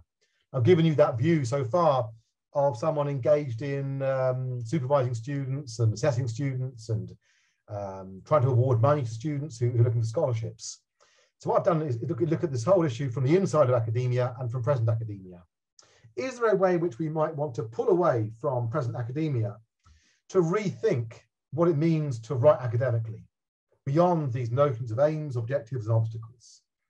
So this second half of today's workshop will give us all an opportunity to rethink how academic writing sits within the academy, how this process of academic writing might be rethought, how we might rethink how academic writing and its whole process might work within academia. So here we have an opportunity to think about how things might be changed. And our partner in this is, in general, what is called the weak philosophy of education. The weak philosophy of education. And this is a new way of thinking, which you find in educational philosophy. The philosopher I'm drawing on here is Tyson E. Lewis, and his book is called On Study, Giorgio Agamben and Educational Potentiality. It's one of many books he's written, a very interesting book. And there's a whole bunch of these individuals involved in weak philosophy of education. There's Tyson E. Lewis himself in On Study and also in Inoperative Learning. Samuel D. Rocca, Geert Biester, John Baldacchino. These are all people who Tyson E. Lewis allies with weak philosophy of education. It's interesting, if you read Tyson E. Lewis as a writer, what he does is to distinguish his position very, very carefully from those people who are allied to him. So what he'll do is quote a bit of Samuel D. Rocha's book and say, well, actually, I agree with Samuel D. Rocha up to a point, but my point is slightly different from that. My point is a little more nuanced. Or you might say, Geert Biester says things in a very interesting way, but my worry is that that Biester still gives a bit too much away to this to strong notions of education. So the way in which Tyson E. Lewis writes his book is a very instructive one for anyone writing an MA or a PhD. It's instructive because you can work with writers who are very, very close to your position, and you can articulate your position by showing how you differ from them in small ways. So you can assemble around you a bunch of people who are really quite similar to you, who are doing something pretty analogous to what you're doing, but then you can say, well, actually, I just agree with them on this point, on that point. And that's how Tyson E. Lewis works, which is very instructive, I think, in terms of academic scholarship. You see Jacques Derrida doing something similar in Writing Indifference. He writes about a lot of thinkers who are very, very close to him in many ways, so close to him in so many ways, yet he also distinguishes himself from them very, very carefully in a very nuanced way. It's a great tactic to use as academics. Anyway, educational philosophy is allied with a book you might know, Fred Moten and Stefano Harvey's book, Undercommons, Fugitive Planning and Black Study. It's achieved a lot of attention in recent years. Moten and Harvey, the authors of the Undercommons, actually contribute a foreword to Tyson E. Lewis's book, Inoperative Learning. So it's quite interesting, the connections between these areas. And educational philosophy in general, I think in its strongest, well, I shouldn't call it strongest form, that's a contradiction in terms, but weak educational philosophy in its most persuasive form, i.e. in the work of Tyson E. Lewis, draws extensively on the work of the European Graduate School professor, Giorgio Agamben. So Agamben's work is drawn extensively upon in Tyson E. Lewis's work, as we see from the very title, On Study, Giorgio Agamben and Educational Potentiality. And Lewis makes a good case that Agamben is the philosopher to draw on when it comes to thinking about what studying might mean, what it means to be a student, what it might mean to reclaim or to honor potentiality. So Agamben lies behind all this stuff we're talking about. But rather than looking at Agamben's work, which is very dense and quite tough to read, I thought we'd go for Lewis rather than Agamben. I prepared some slides on Agamben. I thought, my God, this is very difficult to teach this in 2 hours, so let's go for Lewis instead. And Lewis is very interesting because he gives you a lot of examples. He shows you weak philosophy of education in action, in the classroom, in the schoolroom. So that's why I thought his work is a better thing to present you with rather than Agamben himself. Okay, so let me go through some key notions in not just weak philosophy of education, but notions in contemporary thought, which I think are useful. And what I'm doing here, I'm actually quoting from Tyson E. Lewis's work. So I'm quoting from his work, and I'm going to comment on those quotations as we go through them. So what Lewis is doing here, he's going to give us two notions of power to which he will contrast his notion of potentiality. So Lewis is giving us two notions of power, and then he's going to go on from that and say, well, actually, my notion of potentiality is different to these two notions of power. So I'm sure that's the kind of thing you do in your own dissertations. You set up two positions and you say, well, actually, I'm doing something different. I'm offering an alternative. So constitutive power, I'm taking this from Lewis's book. Here it is, Inoperative Learning, up here on the screen, Inoperative Learning. And Lewis writes, attempts to improve the operativity of the actual through better administration and management. That's what constituted power is. You're trying to improve the operativity. How might we paraphrase that word? Productivity, functionality, the operativity, the way in which the actual works is made to work, the conditions upon which the actual depends. Attempts to improve the operativity of the actual through better administration and management. Which is how constituted power works. It's all about administration, it's all about management. Broadly speaking, it's technocratic. You are upholding the way in which things are done. Here, the goal is to make policy, pedagogy, and schools work or work better. It's all about putting things to work, maybe improving the way in which things work. The faith here is that the operativity, the ability to work of the policy, pedagogy, and schools can be improved.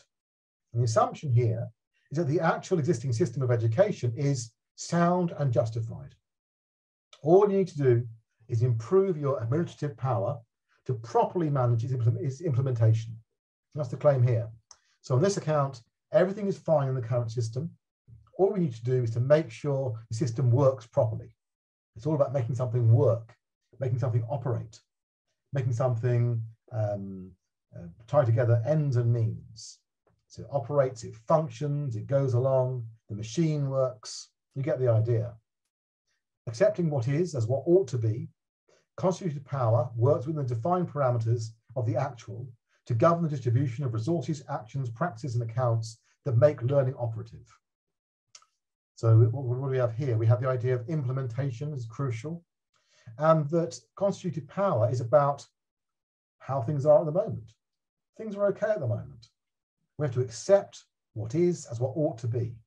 The way in which things are is what they ought to be in the future. Therefore, the problem is simply to manage the system correctly such that it can function, such that it can work, such that it can operate. That's the word being used here, continually operating. So how can the system operate better? How can the distribution of resources, actions, practices, and accounts make this system function? And the word being used here is learning. Learning is something bad in weak philosophy of education. Making learning operative is something which we, in weak philosophy of education, we don't want. And I'll explain that in a moment. So that's the idea. That's constituted power, the way in which things are, to be contrasted with constituent power or revolutionary power. This is an idea we find in many Italian philosophers, not just Giorgio Agamben, but also Antonio Negri. Others, plenty of Italian philosophers are thinking in terms of constituent power or revolutionary power. Now we're thinking here certainly in terms of Tyson Lewis's presentation of this idea. And again, I'm quoting from Lewis here. Attempts to critique the actual with the aim of producing new forms of operativity by articulating new norms, practices, and procedures.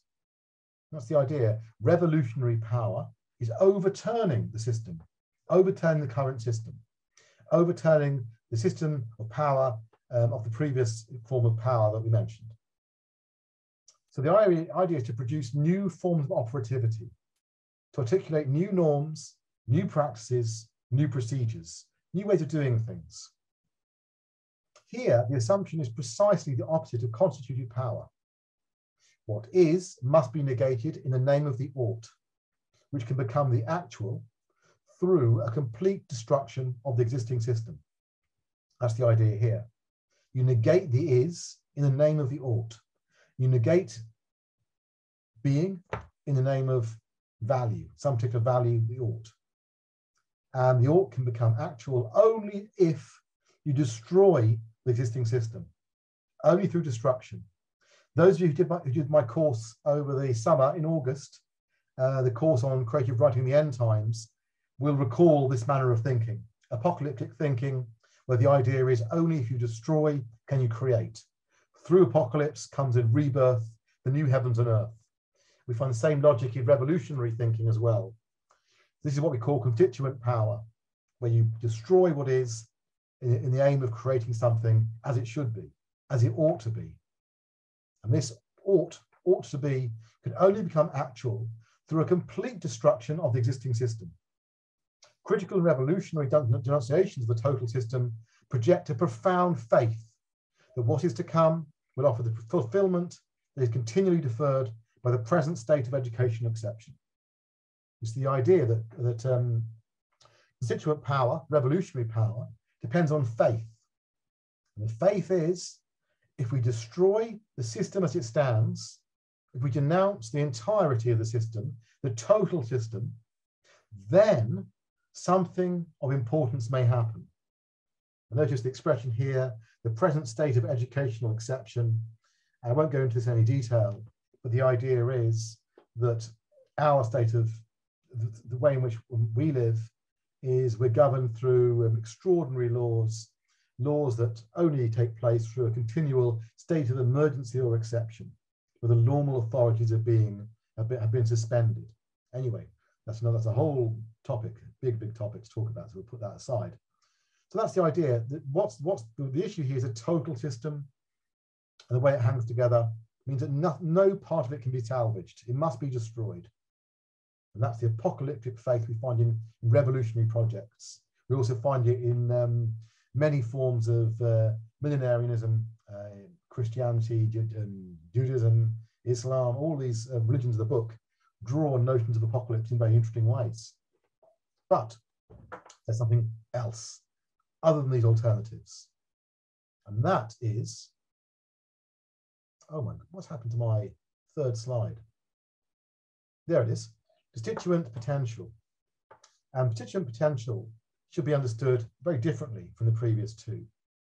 The previous two forms of education, forms of power, have at their heart an unquestioned relation between means and ends. For constitutive power, it's a question of just trying to reform the system that currently exists in order to harmonize means and ends. The means are good. What we want to achieve is a good thing. All we have to do is make sure those means are translated into proper ends. For revolutionary forms of power, what's important rather is that we destroy the current corrupted system of means so that noble and proper ends can be served. Well, in terms of philosophy of education, what this is about is strength. Philosophy of education must be made strong and exhibit its strength through its utilization to either repair or revolutionize education. So there you go. The idea is strength, the will, power. These are forms of power. Only by being powerful can educational philosophy remain relevant. Only by driving through the reforms of administration, only by transforming the whole system, only then can educational philosophy do what's right, do what's just. It's all about power. Now, the third alternative here is not about power. It's about something else. Constituent potential breaks the link between the philosophy of education and constituting and constituent forms of power.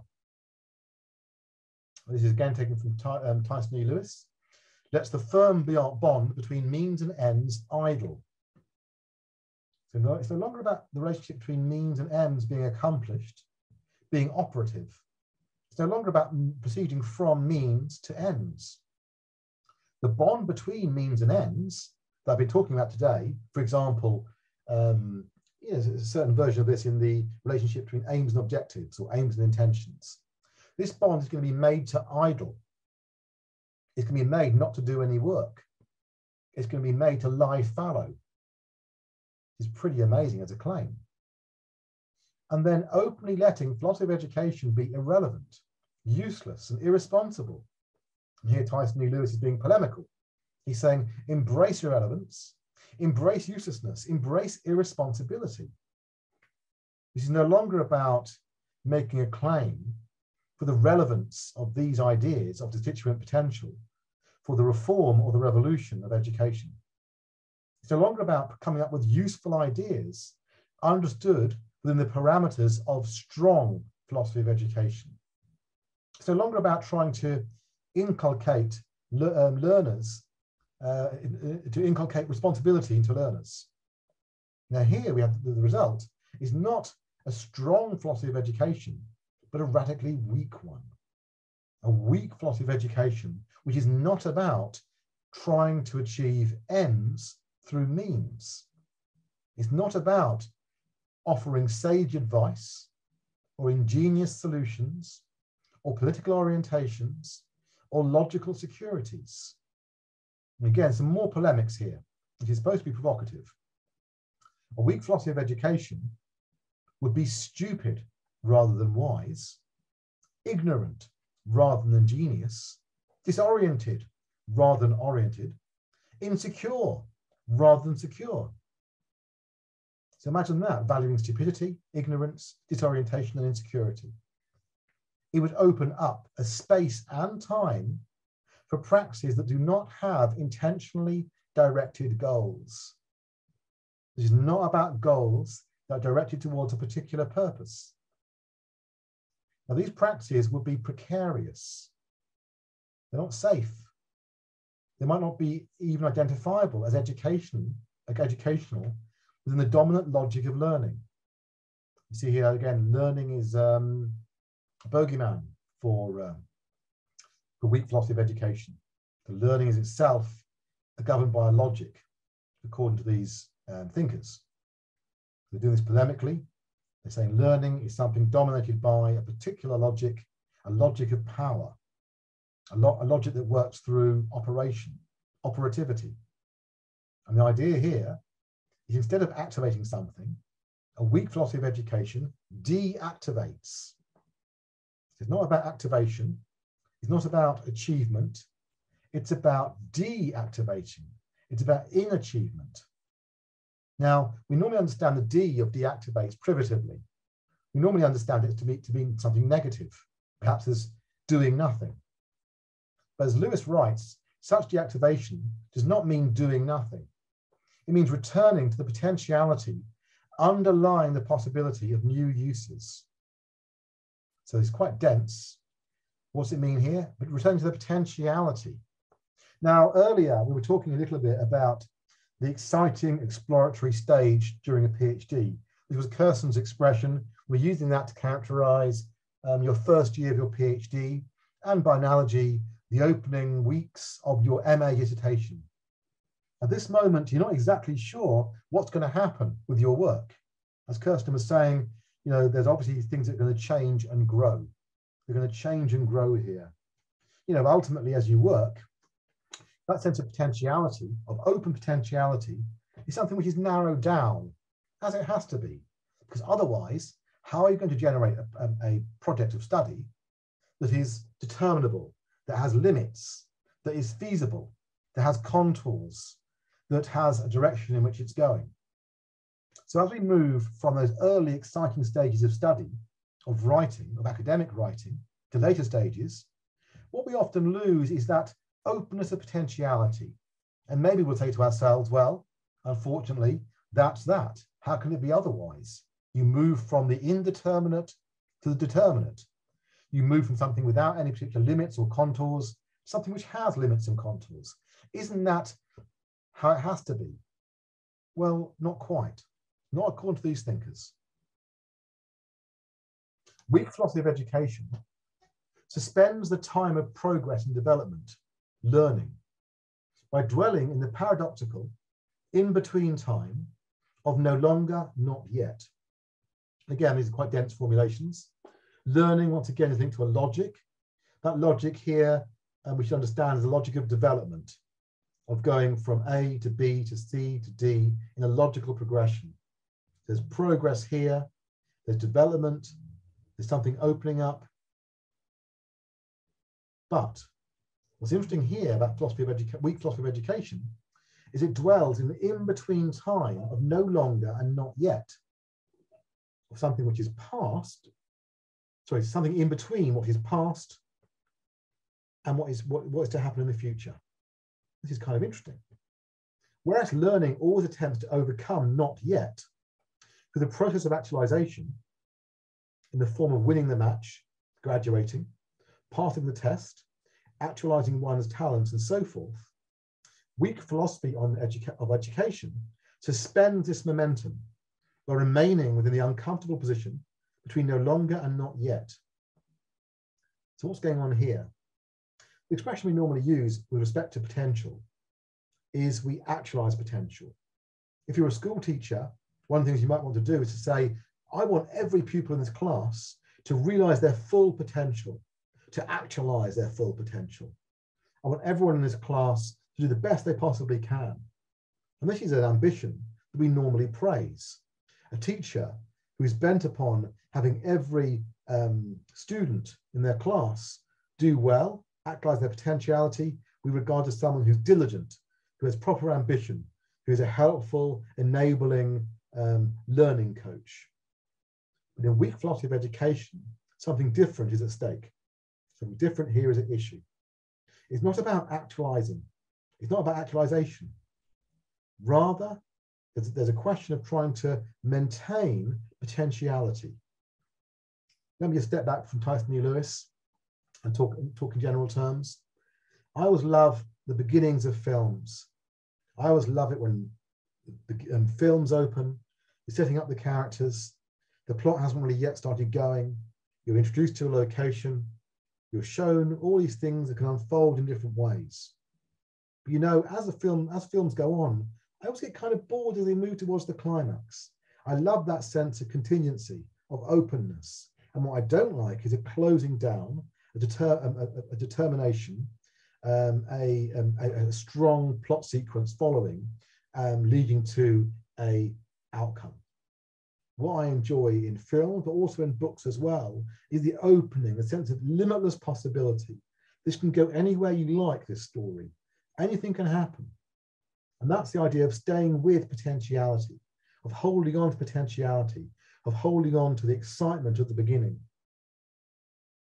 Now, what happens when you actualize something is you lose that sense of of open potentiality.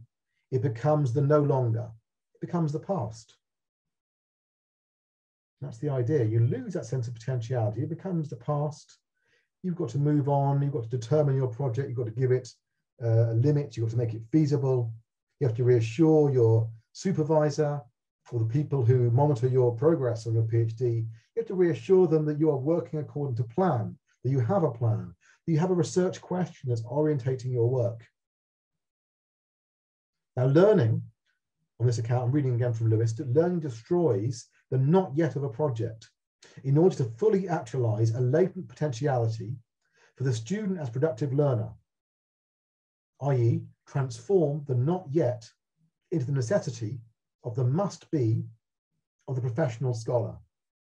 And earlier with this phrase, I think it was Jess who used this phrase, junior scholar. And the idea as a junior scholar, you know, you have to learn to be realistic about your projects. You have to translate the not yet into the must be of the professional scholar. You know, you have to learn how to accept the rules and the conventions through which academic writing is produced. Once you've done that, perhaps you can be a bit more experimental. But first of all, you've got to learn that. The idea here is strong words. You know, learning destroys the not yet of a project. Learning linked to development, linked to progress and development. And an emphasis on these destroys the not yet, an open potentiality. That's the idea. It destroys these things in order to allow the student to be a productive learner. So we can see here that productivity is itself in question. Productivity, operativity, work, these things here are being called into question by weak philosophy of education. So, to fulfill potentiality is to destroy it in the name of efficiency and effectiveness, commanding and controlling the possibility offered by potentiality according to a sovereign logic, the logic of biocapitalism. So biocapitalism, that form of capitalism that's governed by, that form of capitalism which governs life. And logic of biocapitalism, which is the claim being made, you know, we get this idea of development and progress as part of this, of learning as part of this. Something is being destroyed through the fulfillment of potentiality. It's being destroyed in the name of efficiency and effectiveness. What the system wants, what biocapitalism wants, is efficiency, effectiveness, operativity, productivity, the commanding and controlling of possibility. Command and control. Let's go on.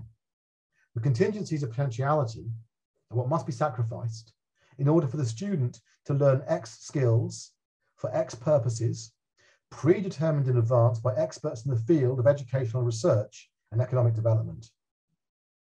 So, you know, this is the idea here. Experts in the field of educational research. Perhaps I would count as such an expert.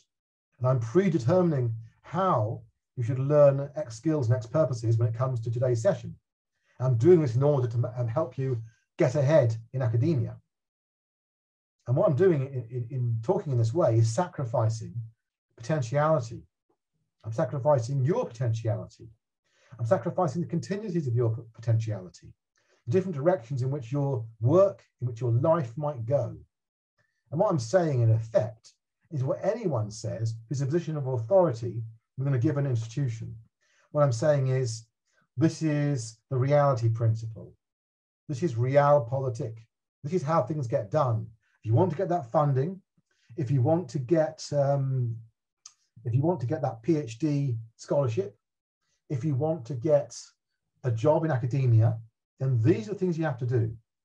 And in so doing, perhaps what I'm doing is something very similar to what Kirsten was talking about when she mentioned the idea of the art market. Remember this idea of the art market being null. And as I understand it, I think it's the work of Schoon. She had this idea of quantum scholars, quantum artists who acknowledge but ignore the art market. What if we thought of quantum scholars who acknowledge but ignore the whole logic of learning as it's been outlined so far in this part of today's workshop? The quantum scholar, for whom academia at present is null in some way. It's an interesting idea. Let's just think about this as an idea and see where it takes us. Okay, so what happens in our learning system? What happens in our system of lifelong learning? I'm sure you heard that expression, lifelong learning. We learn all our lives about learning new skills, about being flexible, fitting into the labor market. The result is the notion of the human as capable of only a select few behaviors, skills, and actions, easily assignable to a specific function within the overall division of labor. And that's the idea here, that learning, according to these thinkers, is tied to just those behaviors, skills, and actions that can allow you to get ahead in today's biocapitalism, in today's economic system, in today's society, I suppose. In other words, the logic of learning is anchored to an ontology of generic potentiality as a not yet that must be, made manifest in measurably determinable, socially useful, and economically manageable skill sets. That's the idea. The logic of learning is anchored to an ontology. An ontology simply means a theory of being, a theory of the way in which things are. There's a theory of the way in which things are, which understands those things in terms of potentiality that can be actualized. But here in weak philosophy of education, we find a different ontology, an ontology that's not interested in this idea of logic, development, progress. At issue here is something different. It's not a question of turning the not yet into the must be. This idea of must be. So many times I've given advice to students in my office and said, well, if you want to get ahead in academia, if you want to get that job, if you want to get that funding, you have to do these things. Okay, it might seem like box ticking, but you have to do them. That's reality. The must be. What's being questioned here is the idea of the must be. Now, this questioning here is not about a total rejection of the system. It's about adopting a different relationship to the system. Perhaps this is something which Schoon would talk about in her work, when she explains quantum art. Certainly when I heard Kirsten talking about this, the expression was used, acknowledges but ignores the art market. Acknowledges but ignores. So you acknowledge the realities of the academic system, but in a certain sense, you place them in suspension. Learning, in short, concerns deadlines, or lines that end with a death of potentiality. Here's a real nice play on words. The idea of a deadline, that which kills potentiality, which merely actualizes it. So the idea then is that there's a different relationship to potentiality, one which is not simply about actualizing potentiality, but doing something else with it. When you don't kill it, you let it live. To fulfill potentiality is to destroy it in the name, oh, we had that already, didn't we? Sorry. My slides keep going backwards and forwards. Now let's try and go forwards. This is very, yes, okay, good stuff. This is what we want. The learning and deduptification. Rather than producing a subject within a meaningful world of actions, apparatus of learning result in a special kind of de-subjectification. Deduptification, the word subject can be used to refer to the human being. Desubjectification means losing oneself as a subject. At first, this may seem paradoxical. The discourses and practices of learning seem to emphasize self-motivation, self-directed action, and self-management. You know, that's what we talked about in terms of our aims and objectives. It's what I want to do, what I want to achieve, what I want to realize as a learning outcome. It's all about the I. And this goes back to the point made earlier about academia.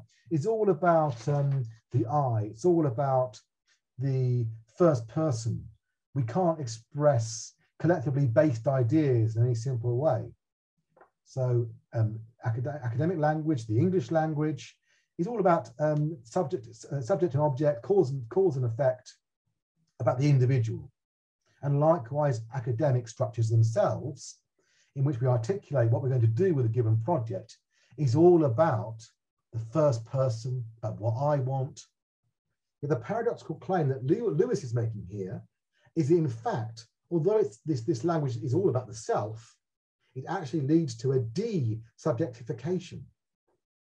Yet the emphasis on the self within the learning society speaks to an underlying crisis in the very self that is constantly being commanded to self-actualize its latent potentiality. So what's going on here? Well, the emphasis on the self indicates a crisis about the self. It's being commanded, it's being told, it's being told it has to self-actualize its latent potentiality. You have to be what you could be. Who's telling us this? Biocapitalism, society in general, our economic system, our institutions in which we find ourselves. We have to actualize our latent potentiality. It's a duty. We're told it's even good for us. We have to get it all out into the open, bring it all out, work with the people we are, but on whose terms? On the system's terms, on biocapitalism's terms, on the institution's terms. The desubjectification is a process that insists on the world as it is, it has necessity, and that alternatives cannot possibly occur, impossibility. So this form of, this logic of learning, this logic of not just learning but of living, I suppose, is a process that insists on the world as it is and as it must be, necessity. It can't be otherwise. And that alternatives cannot possibly occur, impossibility. It can only be this way. The subject is captured as a resource for the world. His or her choices become nothing other than reflexes of the needs of the world to replicate itself. This world just goes on and on as it is. This world exists as a circle, turning upon itself. Things may seem to change, but actually the underlying logic is exactly the same. It's all about actualizing potentiality in the name of efficiency, in the name of progress, in the name of learning. This is our learning society. This is our lifelong learning society. And this, according to Tyson E. Lewis, is de-subjectivizing us. What an interesting claim, and surprising claim. Let's learn more about this. At issue here is a self-initiated entrepreneurialism. The university students should accommodate themselves to the forces of the market rather than produce a useless degree in the humanities. You might have heard this stuff from, I don't know, from people around you. I hope not, but maybe you have heard this idea that humanities are all useless, they're leading nowhere. You have to accommodate yourself to the world, adjust your ambitions to the reality principle, learn how things really work. These theories of entrepreneurialism, this optimism, in the capacity to self-realize, self-generated and self-manage our potential, so as to manifest it in the form of an economically viable commodity, human capital. You probably heard this expression, human capital.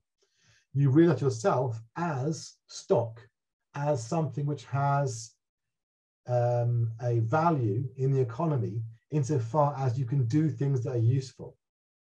Human capital, different from a resource, different from a river from which we want to extract hydroelectric power. No different from coal or oil or farmland or the soil. You are simply that out of which some sort of value can be derived. Self-realizing, self-generating, self-managing, all these ideas that we have these days are modeled on the notion of the entrepreneur, the person who sells themselves as human capital. Now, this is an optimism. These, according to Tyson E. Lewis, are disempowering. They deny the very real freedom of impotentiality, a capacity to be otherwise, to think otherwise, to live otherwise. You might say to yourself, but doesn't this sound rather like revolutionary power? And what we should do, instead of just putting up with necessity, the way in which the world has to be, putting up with the impossibility of other alternatives, what we should do is simply destroy the system, explode it. What we need is apocalypse. And again, I'm thinking of the stuff I was teaching over the summer, the idea of destroying the world as it currently exists, of the power of negation. Well, what's interesting about this notion of education that Tyson E. Lewis and friends have come up with is it is not about negation. It's not about revolution at all. It's about establishing a new relationship, a new kind of relationship with power, with institutions. It's not about destroying them. It's not about the revolution. It's not about a new way of linking up means and ends. It's about something different. And an issue here is what's called impotentiality. Not potentiality, but impotentiality. And this refers to potentiality that is unrealized, unactualized, and to which we want to hold on to, insofar as it constitutes what is called here real freedom. That big philosophical word, freedom. We want to hold on to our freedom somehow. And this freedom is precisely our not actualizing ourselves according to the logic of learning. So now I think things are hopefully becoming clear to you what's at issue here. Giorgio Agamben. Today's man believes himself capable of everything. So he repeats this jovial no problem and his irresponsible I can do it, precisely when he should instead realize that he has been consigned in unheard of measures to forces and processes over which he has lost all control. He has become blind, not to his capacities, but to his incapacities, not to what we can do, but to what he cannot or cannot do. Quite dense. We as human beings, Agamben always uses the he form. We believe ourselves to be capable of everything. We can do anything. We repeat, no problem. I can do it. When we're asked to do things. Well, instead, what we should do is realize that, in fact, we are subordinated by all kinds of powerful forces and processes over which we have lost control. If we simply say, yes, I can do it. Yes, no problem. We lose not our capacities, but our incapacities, our impotential, that which is not realizable in the system of efficiency, the logic of learning. So what we lose is what we cannot or cannot do within the current system. I thought in order to make this clearer, we've moved to another thinker, just briefly, and his name is Byung-Chul Han. So Byung-Chul Han's written a whole bunch of these very short books, really nice, very readable books with very short sentences, incredibly readable. Byung-Chul Han from South Korea writes in German. So his German is, he writes some very, very nice, short, clear sentences, and at least 10, 12 books. They're very, very readable. I recommend dipping into these books, full of interesting insights. We look very, very briefly at a couple of things from the first book which came out of his in English, The Burnout Society. Now, what Byung-Chul Han does here is set up a contrast. And the contrast is between today's society and that form of society we find diagnosed in the work of Michel Foucault. Foucault is a very famous thinker, and you may have heard of his thoughts. You may be studying his thought, but if you're not doing a philosophy or a related discipline, you might not know his work well. Foucault writes about what he calls the disciplinary world, the world of discipline. And it's a world that characterizes hospitals, madhouses, prisons, barracks, factories, until recently, until say 40 or 50 years ago. And indeed, some organizations are still run on disciplinary terms. So what disciplinary means will emerge as we continue to discuss this idea. This system has been replaced by another regime, a society of fitness studios, office towers, banks, airports, shopping malls, and genetic laboratories. 21st century society is no longer a disciplinary society, but rather an achievement society.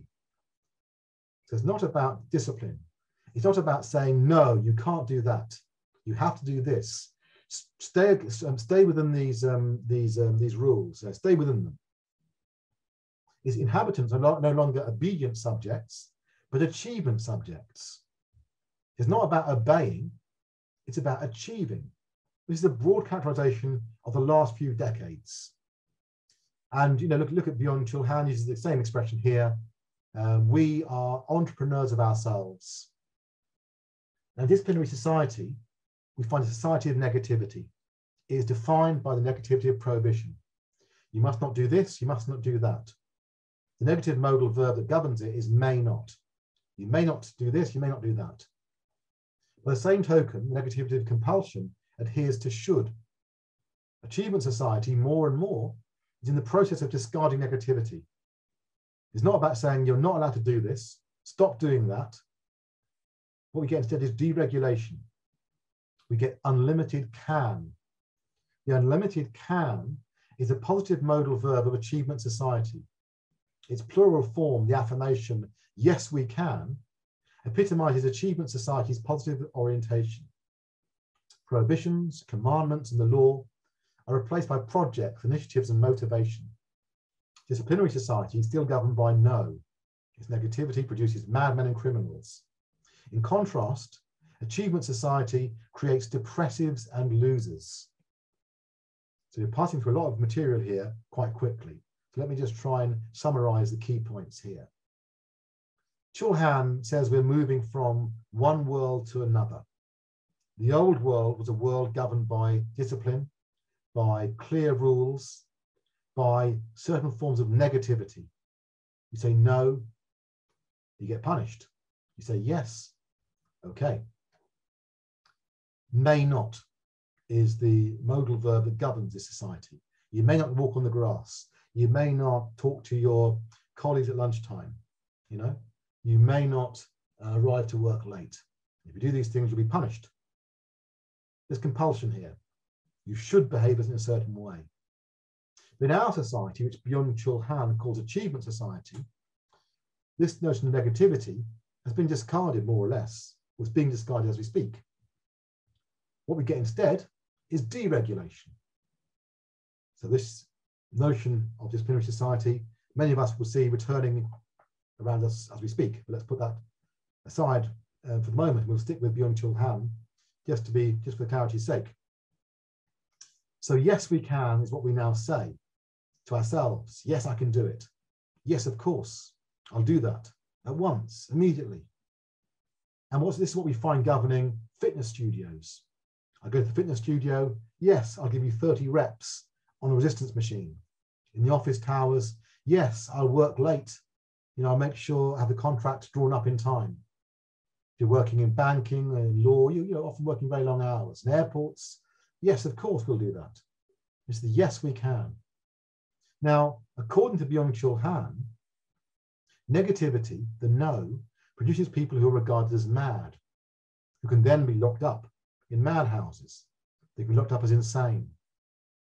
The claim being made here by Foucault, and Chul Han is paraphrasing Foucault here really, is that mad people are produced by a system. Likewise, criminals.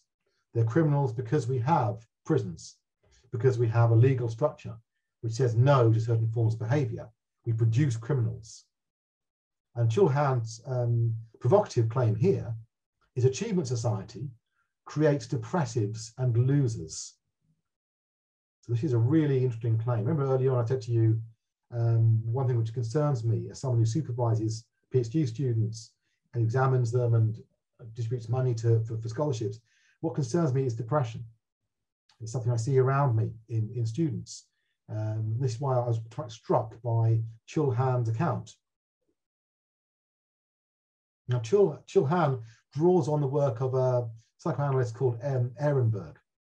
And Ehrenberg locates depression and transition from a disciplinary society to an achievement society, basically. That's Chul Han putting Ehrenberg's arguments in Chul Han's terms. Here's the argument about depression. Depression began its ascent when the disciplinary model for behaviors, the rules of authority and observance of taboos, that gave social classes as well as both sexes a specific destiny, broke against norms that invited us to undertake personal initiative by enjoining us to be ourselves. So the depression begins at the same moment where we begin to say yes.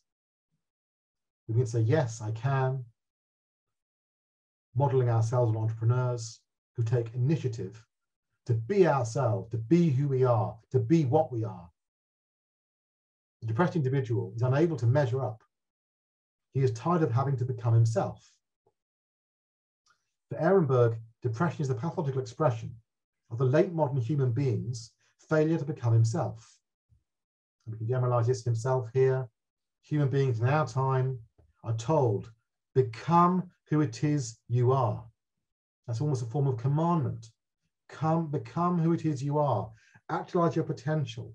Find out who you are. Make the best of it. Plug yourself into the system. Find a place where your particular talents and skills will be valued. Now, depression results when you fail to become who it is you are. We talked earlier about this idea of internalization. We internalize in ourselves, we internalize in our bodies what we should be able to do. And you know what? We punish ourselves when we find ourselves unable to do these things. The form of that punishment is depression. I cannot do it. I fall short. I fall short not of what my boss demands of me, so much as what I demand of myself, so much as what I want from myself. I want to finish my PhD on time in 3 years.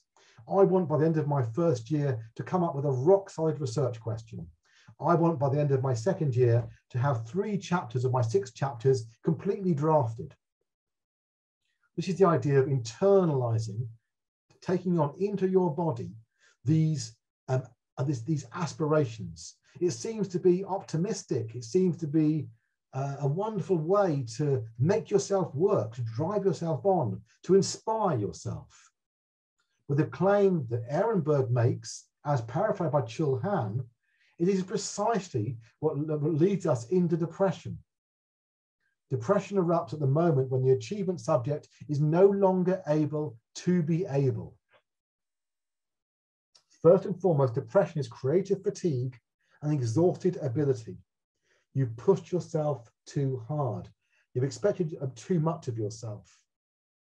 The complaint of the depressive individual, nothing is possible, can only occur in a society that thinks nothing is impossible. So you see the claim here. Nothing is impossible generates a depressive position potentially. Nothing is possible. No longer being able to fight to be able leads to destructive self-reproach and autoaggression. We turn on ourselves. We reproach ourselves. We do not forgive ourselves. We don't give ourselves a day off. We think, I should be working constantly. I see this all around me in postgraduate students. I don't see lazy students. I see students who demand of themselves so much that they fight with themselves. They struggle with themselves. As Byung-Chul Han says, the achievement subject finds itself fighting with itself. The depressive has been wounded by internalized war. We are at war on ourselves. Depression is the sickness of a society that suffers from excessive positivity. It reflects humanity waging war on itself. So that is Chul Han. So let me stop sharing for a moment. So I want you to include as part of today's workshop a lecture, and that was my lecture, which hopefully pulled together some of the things we were talking about in the first half of today's session, and perhaps pushes these things in other and provocative directions. Before we proceed any further, I wonder if there are any remarks, questions, or comments on what I've talked about. Anything which might need clarification? Anything which might need, I don't know, further explanation? There's no need to ask any questions if you have no questions. The general gist of things, I hope, is broadly clear. Okay, so in that case, we'll proceed a little bit further. And what I want to do is to set you an exercise. So exercise is what we always use in creative writing. And I always thought, if I'd known about these when I was teaching philosophy, I would certainly have had exercises when I taught philosophy, because they're very useful as a way to everyone to gather their thoughts together and to interact with some of the material in lectures. So let me share this material with you. Okay.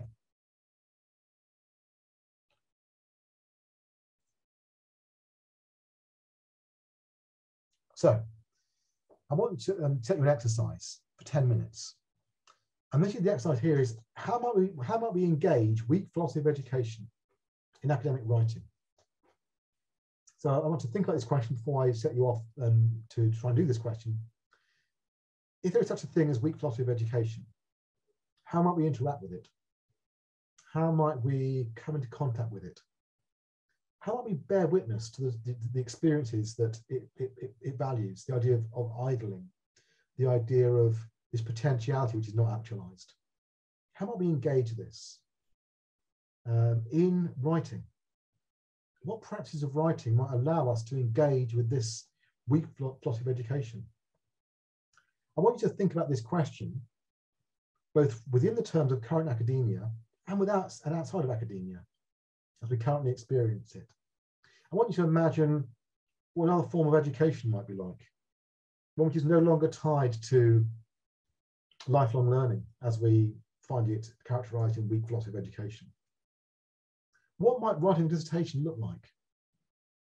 So what I'm doing here is I want to draw on your experiences and expertise and your engagement with lecture material in order to dream with you about another form of education, about what it might be like to think of another form of university. Okay, so 10 minutes, jot down some ideas. Okay, difficult task, but I hope it's one which has been stimulating. Anyone care to share their thoughts on opening up academic writing? I can share a couple of thoughts. Great, please do, please do. I'm not so sure, but this is just what came up when I was having a think. And I just wrote that maybe a dissertation that involves exploring a subject through real life experiences and perhaps measuring through or working with gut instincts, emotion, lineage, maybe our own lived experiences within our communities. And I wrote sort of collective experimentation. So I guess that's where my mind took it. Okay. So exploring subject through real life. I guess through our local area in some sense. Is that right? So you think of a locality here? Yeah, definitely. And I guess looking at things that maybe aren't necessarily, I guess maybe valued in academic writing would be like something like a gut instinct, which is super, I think it's a pretty cool tool to tap into. And so in a world where that was, I mean, that I would like to see, maybe I'd like to see that valued a bit more. It would be interesting to see how even this group of people right now, like what our instincts can provide us with. It's pretty amazing.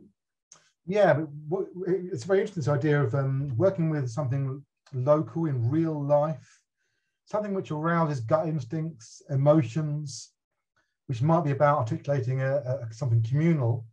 I think here of a recent book published by a woman called Lisa Mackenzie.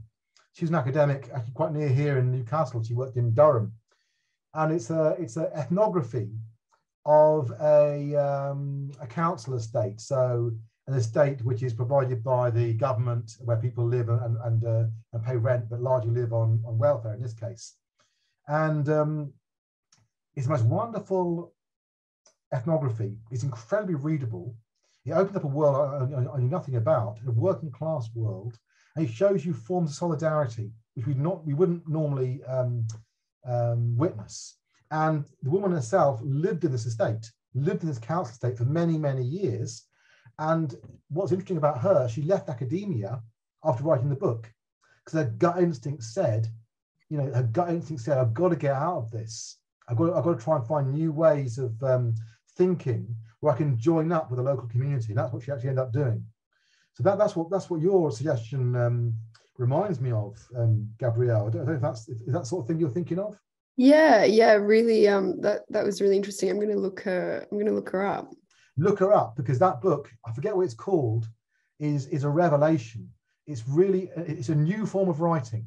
And there's another project she's done since then, a lockdown project, which I haven't read. I bet that's really fascinating. And Lisa Mackenzie, as I said, she left academia because she felt this kind of work could not be done from the perspective of a university. You have to live in the world in a different way. And she herself had been part of that estate for 20 years. So it's a very passionately written work. And at the same time, it's very insightful. I wouldn't call it coolly analytic, but it does have those elements of talking about, using statistics to describe the nature of deprivation in that estate, but also talks about the way in which people thrive and live and enjoy life in that estate. I thought it was a really exciting piece of work. So interesting. Yeah, I'll definitely look her up and find out the piece about lockdown. Yeah, great. Please do. Any other suggestions here? Oh, yes. Megan, I have you here as.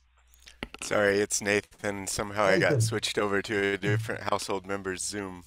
Yeah, mine kind of now seems repetitive to that discussion, but I had a little list of ways of valuing the progress and process of the work, like what you have or what has happened in you in the 4 to however many years of exploring the area of interest. The ability to play in the process, so you could mediate through the content or material in a variety of ways to see what and how notions are shareable and communicable.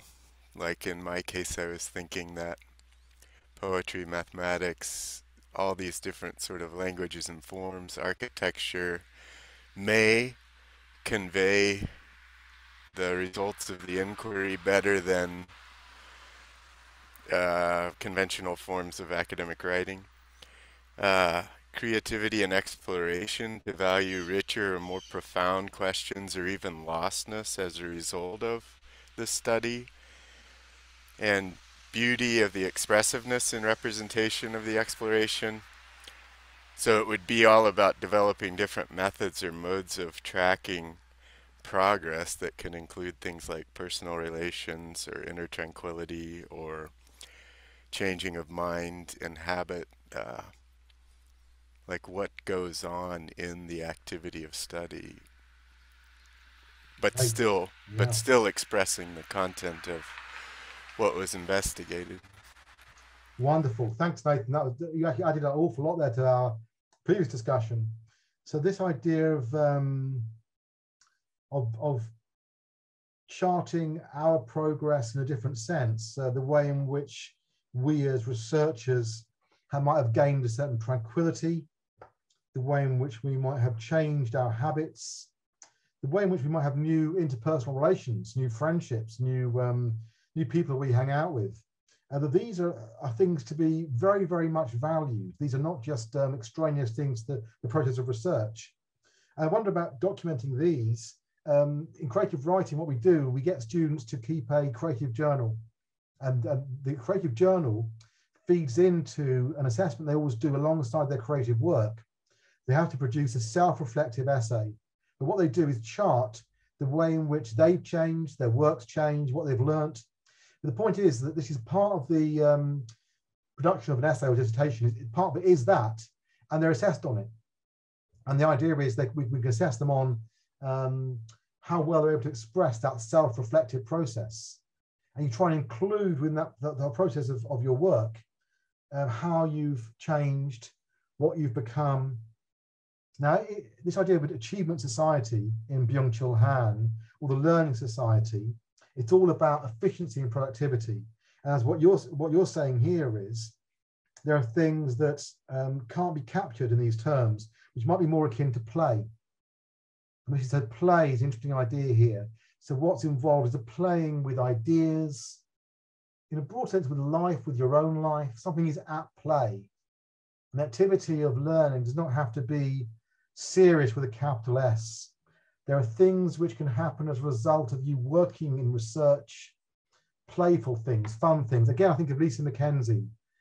As part of her research into what men got up to in that council estate, I think it was in Nottingham, she joined a boxing gym and she learned to box, because that's where men were to be found, in the gym, and she wanted the men to trust her. She lived in the estate for 20 years. If I remember rightly, what she says is she'd largely interacted with women. She wanted to know where the men went and what the men did. She learned boxing. And so she was in the gym every day, and they gradually took her seriously and began to talk with her and share their lives with her. And that's an example of play, some sort of playful interaction with the environment that you're researching, particularly if it's a local environment in some way.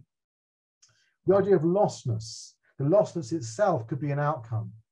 I think of all those wonderful dialogues of Plato, the early dialogues, which they end up with everyone just being totally confused. You know, Socrates at the end of these early dialogues of Plato just says, you know, I've no idea. I mean, we're in a state of aporia, befuddlement, literally not being able to proceed any further. So that can be a result, the idea of lostness being valuable. So rather than confusion being something you want to eliminate in your research, you hold on to the idea that lostness is actually quite important. Disorientation is actually something which is to be prized, because it means you're not following conventional signposting. So you know you're off the beaten track. This is positive. It's what Heidegger calls the Holzwege, forest paths that lead nowhere, forest paths cleared by foresters that just begin in the woods and then stop in the woods. You know, you're nowhere in particular. You also mentioned, in a way they, go ahead, in a way they increase possibility, right? Like that would be a great outcome of a dissertation, is that the possibilities expanded rather than narrowed. Absolutely. So you increase possibility rather than actualizing potentiality. You increase the possibilities which are there in potentiality. You open them out still wider. So you have a million different directions in which you can go, and your work, your dissertation remains, somehow it remains within that space of sheer potential and openness. The garden of forking paths. What else did you mention here? The beauty of expressiveness. The way in which you express your research findings can be beautiful in some way, enticing, entrancing. Perhaps you could realize it in a form which is not necessarily that of writing, but of mathematics, of architecture you mentioned. There are other ways in which you can share or communicate your work with others, so that the results of your inquiry can be conveyed differently in the way in which people can engage with this stuff, and you can begin conversations, new interactions. So there's so much here, and stuff you mentioned, Nathan. There's so much richness, so many interesting things, so interesting paths that can be taken. So thanks very much for all those thoughts. Let me turn again to Cengiz. Yeah. Do you hear me? So yeah. Can you hear me? Okay, I'm sorry, because my connection at some point dropped.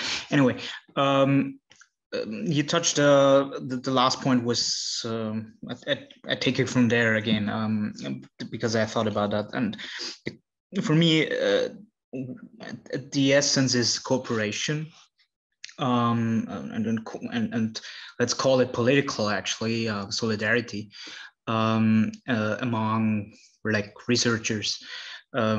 Well, first, critically assessing the situation means that we see we're very atomized, self-centered thinking, not being conversation is part of the game, but it's not a very institutionalized, frequent thing, and it's mostly presenting oneself. And well, the pressure we experience was well presented already, but the point of it is also that we feel very alone with it. We feel singularized, and somehow I think cooperation needs to be institutionalized in a way that we can support each other. And there are so many barriers. One barrier is, for instance, a PhD needs to be written on your own, of course. They're your own thoughts, but thoughts are always like infected by each other. So in some way, and it's also like the procedure of writing. I mean, I feel like when I meet with a friend in a library, and I write like 5 to 8 hours. And I go home afterwards, or I do something with a friend, go for a drink or something. I don't have afterwards that I don't feel the pressure to continue my work, because I feel like I feel valued by sitting beside each other and maybe talking about what in the breaks, talking about what happened. And I think that is something very simplistic actually, but we unlearned already, because one can coin it achievement society, when one can coin it in a more broader sense, neoliberal society, whatever. But this very very self-centered way of doing things, not cooperating, not asking for help, and actually the other way around, also not offering help. Like when I talked to my parents when they studied, it was pretty normal to exchange like protocols and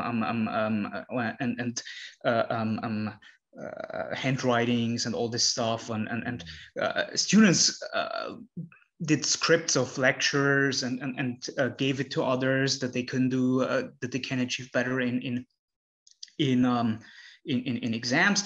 And now today I feel like it's very much when the case that you even have some even ask you to pay for a protocol already in some university. And I think that's to unlearn this would be that would help academic success as well, as much as well-being. Thank you. That's very moving reflections. The idea of unlearning, atomization. You say here, we try to cover some sense of political solidarity, practices of friendship, practices of working together, of exchanging work, overturning atomized, self-centered focus. Yeah, we write our PhDs ourselves, we write our dissertations ourselves, but there's a way of sharing what we are as researchers with other people. And this could be a simple thing, as you say, going for a drink after 5 to 8 hours in the library, which is a very long amount of time spent writing, to going for a drink, just to be with other people who've done something similar. As you say, normally in institutions, students doing postgraduate work, graduate students, present papers to one another of their own work, and that's how they interact. There might be a different way to think of institutionalizing cooperation, to some kind of cooperation. Now here at Newcastle, we always have these things like postgraduate get-togethers, and then no one ever goes to them. So it's really hard to find a way, to find a social form that people will enjoy. I'm not sure what it would be, but we're always thinking about this. What people do come to is the opportunity to present their work to other students. But I think what you're saying here is this unlearning is not easy. It's not easy. Your parents' generation, has a very different relationship to each other, to academia, to the world. So unlearning is not something we can simply do by saying, right, let's all meet at 8 o'clock after your studies that day. We'll meet at 8 o'clock in the evening and we'll socialize. It's not going to be that easy. So active unlearning, recapturing solidarity, in which we can allow thoughts to circulate, to infect one another. This should be, as you say, productive, even in academic terms. This is productive, and this idea of cooperation above all. So inventing new forms of cooperation. It's interesting. in contemporary academia, you know, when you trained postgraduates, you say about, what about having an accountability buddy? Someone who you are paired with and you compare notes on where you are in your thesis. But what you're saying is something much more than that. It's some sort of practice of friendship and the question of reinventing solidarity, friendship, community, cooperation.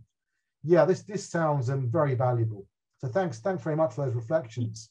Yeah, I mean, I think one essence of it is, I mean, in especially liberal or radical or critical thinking, we tend to we all feel like comrades in thought, but in practice we aren't. We behave very much like everybody else, and I think that we need to change that as well. Yeah, I think you're absolutely right. When I used to be in philosophy, no one really read each other's work, and occasionally people would send me their work, and you never really get around to reading it. You know, you just do your own thing because you need to get your career going, or you need to get a promotion, whatever it is. Very little. People just don't read one another, and that's in the field. Colleagues don't even read each other's work. I work in creative writing now. It's entirely different. Everyone reads each other's work in creative writing. It's a very different space, and this is something which could be learned in other disciplines. There could be ways in which you share your work in some way. So thanks very much again for your reflections. Mehdi, have I pronounced your name correctly? That's actually very good. Thank you very much for a very insightful talk, and just pushing on what Nathan brought up to the discussion. One way of, and this might be a little bit more nuanced and more focused to some disciplines more than others, but the idea of design as a methodology that can supplement academic writing. Like you can still think, and you can be a dancer, you can be an architect. In my case, I'm more familiar with that body of knowledge, and I usually use those examples. But imagine even if you're working on like, for example, the idea of event in Heidegger, what happens if you design a house with that idea, and how that would supplement your research to a certain extent. I think what that brings to the table is the fact that there is an element of uncertainty, and at the same time a process that can lead you to an outcome quicker than may lead to an outcome quicker than lots of other sorts of exploration. That's in my personal case that is significantly helpful, because it brings me back to the game that I'm a little bit more familiar with, and utilize the skills that I developed over years. Okay, this idea of design as a method. So some sort of idea of design, taking your work out from one subject area to another. You move from Heidegger, the notion of event in Heidegger. What would it be like to design a house with that in mind? Which is a very interesting idea. It's a very interesting model. You imagine having a conference, some sort of student conference, where people are asked to translate their ideas into a different subject area, or to some process of design. It's a very interesting thought as to how this might occur. And there are models, you know, Derrida worked with that architect, didn't he? I can't remember his name now. So there's very interesting ways to think cross-disciplinary relationships here. That would bring things to life, I think, wonderfully. Dancing, movement, physical movement, and to work with uncertainty in some sense, and to have unexpected outcomes that we didn't think were going to occur. Yeah, the unpredictable. So these could be certainly built into an academic program of some sort. I always think of, now working creative writing, of building in some sort of creative endeavor, whatever it is, into a PhD, into a dissertation, or into an MA dissertation. And you can have an appendix in dissertation to explain the significance of that particular thing. But I think your content is broader. What you're saying is cross disciplines. I think that's a more exciting prospect, actually, and it could lead to interesting collaborations across disciplines. So I think what you're suggesting there is very, very practical, as very as well as, you know, inspiring and you know, open skies, whatever the expression we want to use here. So I think this is very useful. Thank you very much. Carl, what were your thoughts? Yes, thank you. I hope you can hear me. Yeah. Okay, great, excellent. Yes, so first I'd like to say it was a wonderful lecture. I enjoyed it very much. Thank you. And a lot of food for thought, absolutely. So in response to the question, I wanted to bring attention to a typographical tool that can be used, the ellipses, right? I really thought that could be a really simple gesture, as it were, in terms of the rigorous academic writing milieu, right? To use that. In other words, to use ellipses to express hesitation amidst the rigor, of the academic exposition. That was the one novel idea I wanted to emphasize, but I can also say just a few more words, if that'd be all right.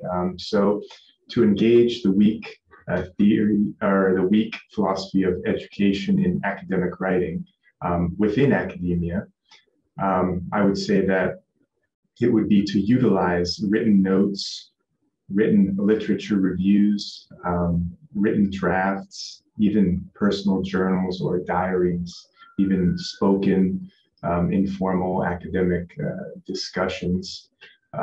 So in the inclusion of those kind of gray literatures, as it were. Okay, now that's within, and that's in addition to the ellipses, right? And now without academia, I would say to read and study across disciplines, aimlessly, as it were, and to be, in a way, against writing. So no need to write. Why write? I believe this was Socrates' kind of position. I believe somewhere he said, I don't remember where, but why write? He was all about speech and just discussion and corrupting the youth in a good way, as it were, right? Okay. And the ideal here would be just the application of the above in some way. So that would be it. So thank you very much for allowing me to contribute. Cheers. Thanks, Carl. Yes, this is very interesting. Grey literature. It's a great expression, grey literature. This stuff on the edges of our practice as academics, as writers. Yeah, these drafts, these diaries, informal discussions, we can utilize written notes. We do this in creative writing. We have 2 modules now, undergraduate and postgraduate, where you submit your journals and you submit a commentary on the journals. But the journals are really, really important. And the students are encouraged to make these journals, to decorate them, to make them interesting looking with pictures, with different media. So I think this is something which could be achieved really quite easily. The ellipses is very intriguing, to build into a text which is ostensibly rigorous and so on, ellipses where you indicate something which might not be known. Tyson E. Lewis actually, in his book on study, has these chapters in italics where he writes in a sort of playful literary way, rather than in a dissertation-like manner. He plays around these ideas in these little appendices attached to the chapters. Ellipses within the sentences themselves. I remember Georges Bataille's has this wonderful book, Inner Experience, which is full of ellipses. And he has ellipses which last for not just 3 dots, about 30 or 40 dots. He's the one who started all that. Jean-Luc Nancy gets it from Bataille. We have just dots trailing off all the time. And Bataille in his work will talk about, I'm exhausted. I can't go on any further. I'm tired of writing. And Nick Land, in his commentary on Georges Bataille, tries to radicalize even Bataille's procedure in this sense. But it's inscribing into the piece of work your tiredness, weariness, your sense of disorientation, your sense that there might be more to things than you're letting on. These are all very useful and interesting ideas. A sort of avant-garde writerly practice. Again, Nick Land, if you don't know his work, he was a philosopher in academia who left academia and began to write all kinds of wild things, and very interesting to look at his work from a formal perspective. He used fiction and other things to to convey his thoughts. Without academia, you mentioned the idea of studying across disciplines, and this is something that's come up a couple of times already. Very, very useful exercise. I love this idea of being against writing. This is wonderful. Against writing. Socrates is someone who was in the marketplace. He would talk to anyone who would stop and talk to him, and he was not afraid of their position in society, and he would engage them in debate. And all Plato does in his dialogues is you know, apparently, you know, maybe it's not as straightforward as this, is record some of these debates that Socrates had with people. The idea of debate, of living conversation, of talking to other people. As someone very introverted myself who stays in a lot, I find that frightening as an idea, which means we have to be, you know, there has to be some forum for this, something where we make it happen and we encourage one another, no matter how introverted we are, to make this actually occur. So I think that notion of Socrates is an interesting one. You raised in the chat the point about achievement society radicalizing in some way what we find in Nietzsche's thought, this radical yay saying. And I want to reiterate the point I made in the chat, which is Tyson E. Lewis has a really, really thought-provoking discussion of this notion in one of those books he wrote. I think it might have been in Operative Learning. It's in that one. And he has the idea of becoming who you are. And he uses the expression to characterize the notion of the self that we find in Nietzsche, but actually also in contemporary thinkers influenced by Nietzsche, like Gilles Deleuze. And when you read that chapter, what Lewis argues is something that's been argued before, that these notions of the self combine very well with whether we call it neoliberal capitalism. That's familiar, but Lewis fleshes this out in the next section, which is called Become Less Than You Are. And what he does there is drawing on Agamben's work, as he does everywhere. He has another form of selfhood, where what you aspire to is not sending yourself out in all these different directions, but in some sense becoming less than who it is you're supposed to be, becoming anonymous, becoming no one in particular.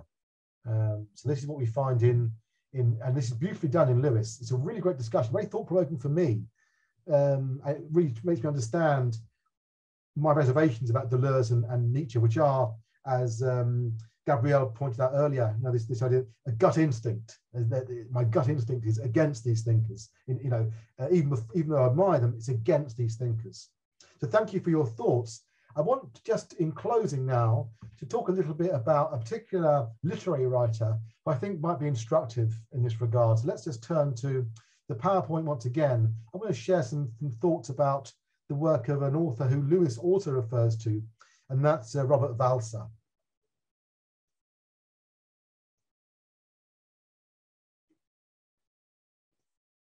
Okay, so some thoughts in closing about a literary writer whose work sits in a very interesting relationship to all this stuff.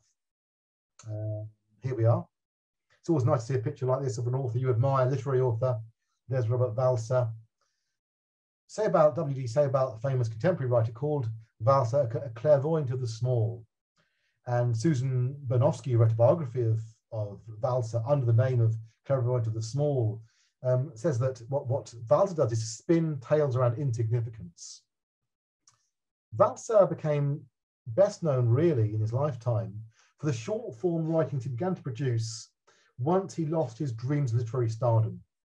And these are just tiny little essays which go all over the place. Observations, thoughts, and insights are prompted by very simple things. For example, by looking at a picture. Kafka was a great admirer of Walser, and the influence is very, very strong on Kafka's work. And Walter Benjamin wrote an essay about Walser, a fantastic essay as always by Benjamin. Walser is also too modest and quirky in his writing to reach a wide audience, and his protagonists are usually children, social outcasts, artists, the impoverished, the marginalized, the forgotten. They typically speak in long, erudite sentences. And you can see his work as very much part of a turn to naive and primitive work in the period in which he was writing. The attempt to try and reach a lack of self-consciousness, direct simplicity, a pre-intellectual world. Kandinsky and Franz Marc are also artists who are linked to this practice. The deliberate cultivation of childishness in Dada. And there are examples also in Zarathustra, Zarathustra by Nietzsche, the notion of the child and the figure of the idiot in Dostoevsky. We find all these at play in Robert Walser's work, and in particular in this novel, which Tyson E. Lewis gives a reading of in Inoperative Learning. And it's one of my favorite books, actually, Jacob von Gunten. It's always been one of my favorite books, and it was Robert Walser's favorite of his own books. It's the fourth novel he wrote, and it was a real flop. He got great reviews. Hermann Hesse himself wrote a very, very appreciative review of the book, but unfortunately it barely sold. And Walser comments, the less the action, the smaller geographical region the writer uses, the more important is his talent. I'm immediately suspicious of novelists who excel in plot and use the whole world as their character. Everyday events are beautiful and rich enough that a writer can strike sparks from them. So it's about the everyday, and this novel is a parody of larger German Bildungsromans like Goethe's Wilhelm Meister's Wanderjahre, which emphasize personal development and self-realization through education. What Walser does is provide a surreal alternative. Education is not about self-actualization so much as an ambiguous experience of suspension, interruption, and exhaustion without determinate end or positive outcomes. I'm quoting there from Tyson E. Lewis. So Jacob himself, and I seem to be missing a slide here, anyway, Jacob himself is the protagonist of the novel, and he comes from a bourgeois background, which he's trying to leave behind him. He tries to leave it behind him by entering this very peculiar institution called the Benjamenta Institution. It's a kind of school. There are 6 pupils in the school, and there are plenty of teachers. But the teachers, for the most part, do nothing at all. They lie there. They don't teach. Some of them might even be dead. As I say, there's surreal turns in this novel. As he says, and this is Jacob himself speaking, we pupils or cadets have really very little to do. We are given hardly any assignments. We are not taught anything. The educators and teachers are asleep, or they are dead, or seemingly dead, or they are fossilized, no matter. In any case, we can get nothing from them. As he asks himself later, where are the teachers here? Is there any plan, any idea of what to do? There's nothing. Either the teachers in our institute do not exist, or they are still asleep, or they seem to have forgotten their profession, or perhaps they are on strike because nobody pays them their monthly wages. Strange feelings seize me when I think of the poor slumberers and absent minds. There they all sit or slump against the walls in a room specially arranged for their repose. These are the teachers in the institute. There's no one to teach them really. And what do they learn? They learn nothing in particular. They learn how to follow rules. But these rules are largely decontextualized. They're sort of formal principles of action that lack any clear reason or purpose. They exist without enforcement, without force, without transmitting any notion of the proper. There's rule following, but nothing in particular is happening. Nothing in particular is being learned. At the same time, as he says, we send out our feelings in all directions, gathering experiences and observations.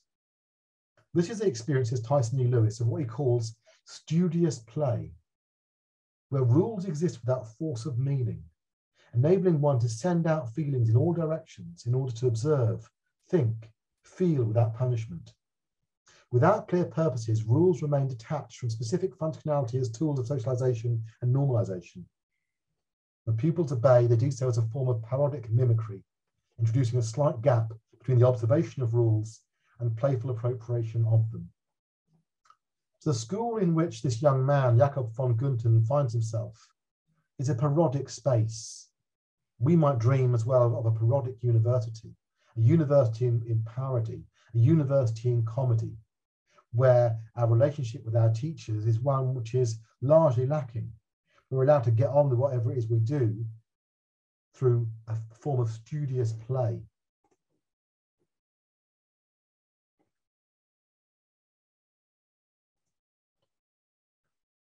So without the teacher to verify the transmission of traditions, norms, values, and principles, there's only the free time and space that remains without destination. As Tyson E. Lewis says, it is my argument that when the school ceases to test against an intended outcome, the potentiality of whatever emerges from within the free time and space, the potentiality of whatever emerges from within the free time and space. So this idea of whatever time, whatever space and time that you can use for whatever you like.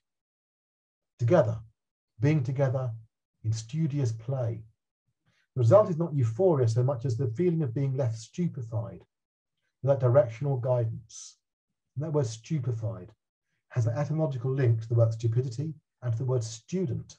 Student, stupefied, stupidity. All of them exist together. To be stupefied without direction or guidance. If the typical narrative of learning is one of progressive determination and mastery, then Jakob's narrative is one of increasing stupefaction in light of a world that lacks affordances, that lacks a sense of equilibrium between the habituated body and environmental possibilities, that lacks the lure of desire or interest. So I wanted to really just to use this wonderful novel by Walser, just to try and open up this sense of the student, the stupid student, the stupefied student, where each time it's a matter of losing orientation, losing directional guidance, where it is not to be understood as going along the way in which things are, or simply trying to negate the way in which things are. We're not trying to destroy anything. What we're trying to do instead is open up a new relationship to what exists. And that is what is meant by destituent potentiality. It's not a revolution. It's opening up a different relationship with the world around us, a relationship of play, a relationship where we have things in common, we experience things in common. But what we experience fundamentally is free time, free space, space to do whatever, time to do whatever. So I think of Jakob von Gunten as opening up a sense of what the university could be, what it might be, what our graduate studies might be in this world that we try to imagine together. So let me stop my presentation of Walser's work there and ask you whether you have any final reflections or comments. Is there anything we haven't covered, anything we haven't discussed today, anything that's worth underlining? I hope as you gather your thoughts, this has been useful for you in terms of your academic writing. I suppose one thing that hasn't been said explicitly here, but it's worth underlining, is the idea that self-care is actually something extremely important in any long-term, long-distance studies. The loneliness of the long-distance thinker is something which is really quite serious. And you need to cultivate a sense in which you can give yourself time off for contemplation of an open-ended kind, time off from your work. And I think I was trying to remember, I was trying to articulate here, think about these spiritual exercises that one might undergo. Exercises in which you set yourself some task. I'm not sure what it might be. It could be sitting with your eyes closed in front of the sun, going for a walk of some sort, sitting quietly, things of this sort. Build those into your day, into your work day. You know, I think the expression came up earlier, I think it was Cengiz, you mentioned stress, things being stressful. Is to try and unplug from that stress, from the guilt that you feel. There are exercises you can do. There's all sorts of sources you can take them from. Perhaps focusing on breathing, things like this, which can reduce that stress and turn your thoughts elsewhere. Yeah, Lisa McKenzie this is from Nathan. Lisa McKenzie, I forget the name of the book. What's it called? It's a cheap paperback from Poverty, so it's well worth buying. It's a wonderful book. And look at her website in general, Lisa McKenzie. And this is the question of well-being. For her own well-being, she left Durham University and she went back to her estate, and she'd spent lockdown working with people in that estate and produced different kinds of writing as a result of that, which I've only just remembered today talking to you people, so I haven't looked at that stuff myself. Yes, it's other practices. Find some other way of living while doing your study, where your work is not always, which allows your work not to be the central thing in your life and stressing over it. Give yourself a different relationship to your work somehow or another. And I say this as someone who is pained by what he sees around him in terms of the students who study here with me, with other examiners. People are getting themselves into terrible stress. So you need to be able to take time off. That's part of academic writing. So academic writing includes as part of it not writing, turning away from writing, being even against writing, as Carl was saying, being against writing in some sense. So that's what I wanted to leave you with, is that sense of the importance of a life outside of work, of efficiency, of productivity, of operativity. So cultivate inoperativity somehow or another. So thank you for your comments, Andrea. Thank you for this. Comforting sensitivity. These things are very important. MA dissertations are hard enough. PhD supervision, PhD studies, dissertation. You need to be careful. You need to look after yourself, look after each other. Who was it who said we have to not only ask for help? This was Cengiz, but offer help to others as well. Offer help to others. Help other people around you. Help yourself. Open up these communal spaces. And thanks for the links here. Nathan's got an interesting space here, an interesting link here. So thanks all. So I guess we'll leave it there for today. I hope to see you again at other EGS sessions. So thanks very much for coming along and for your contribution. Bye-bye all. Thank you.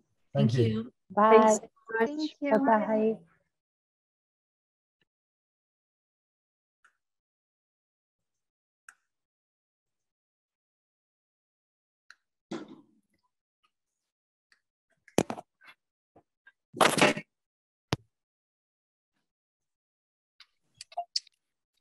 Thank you.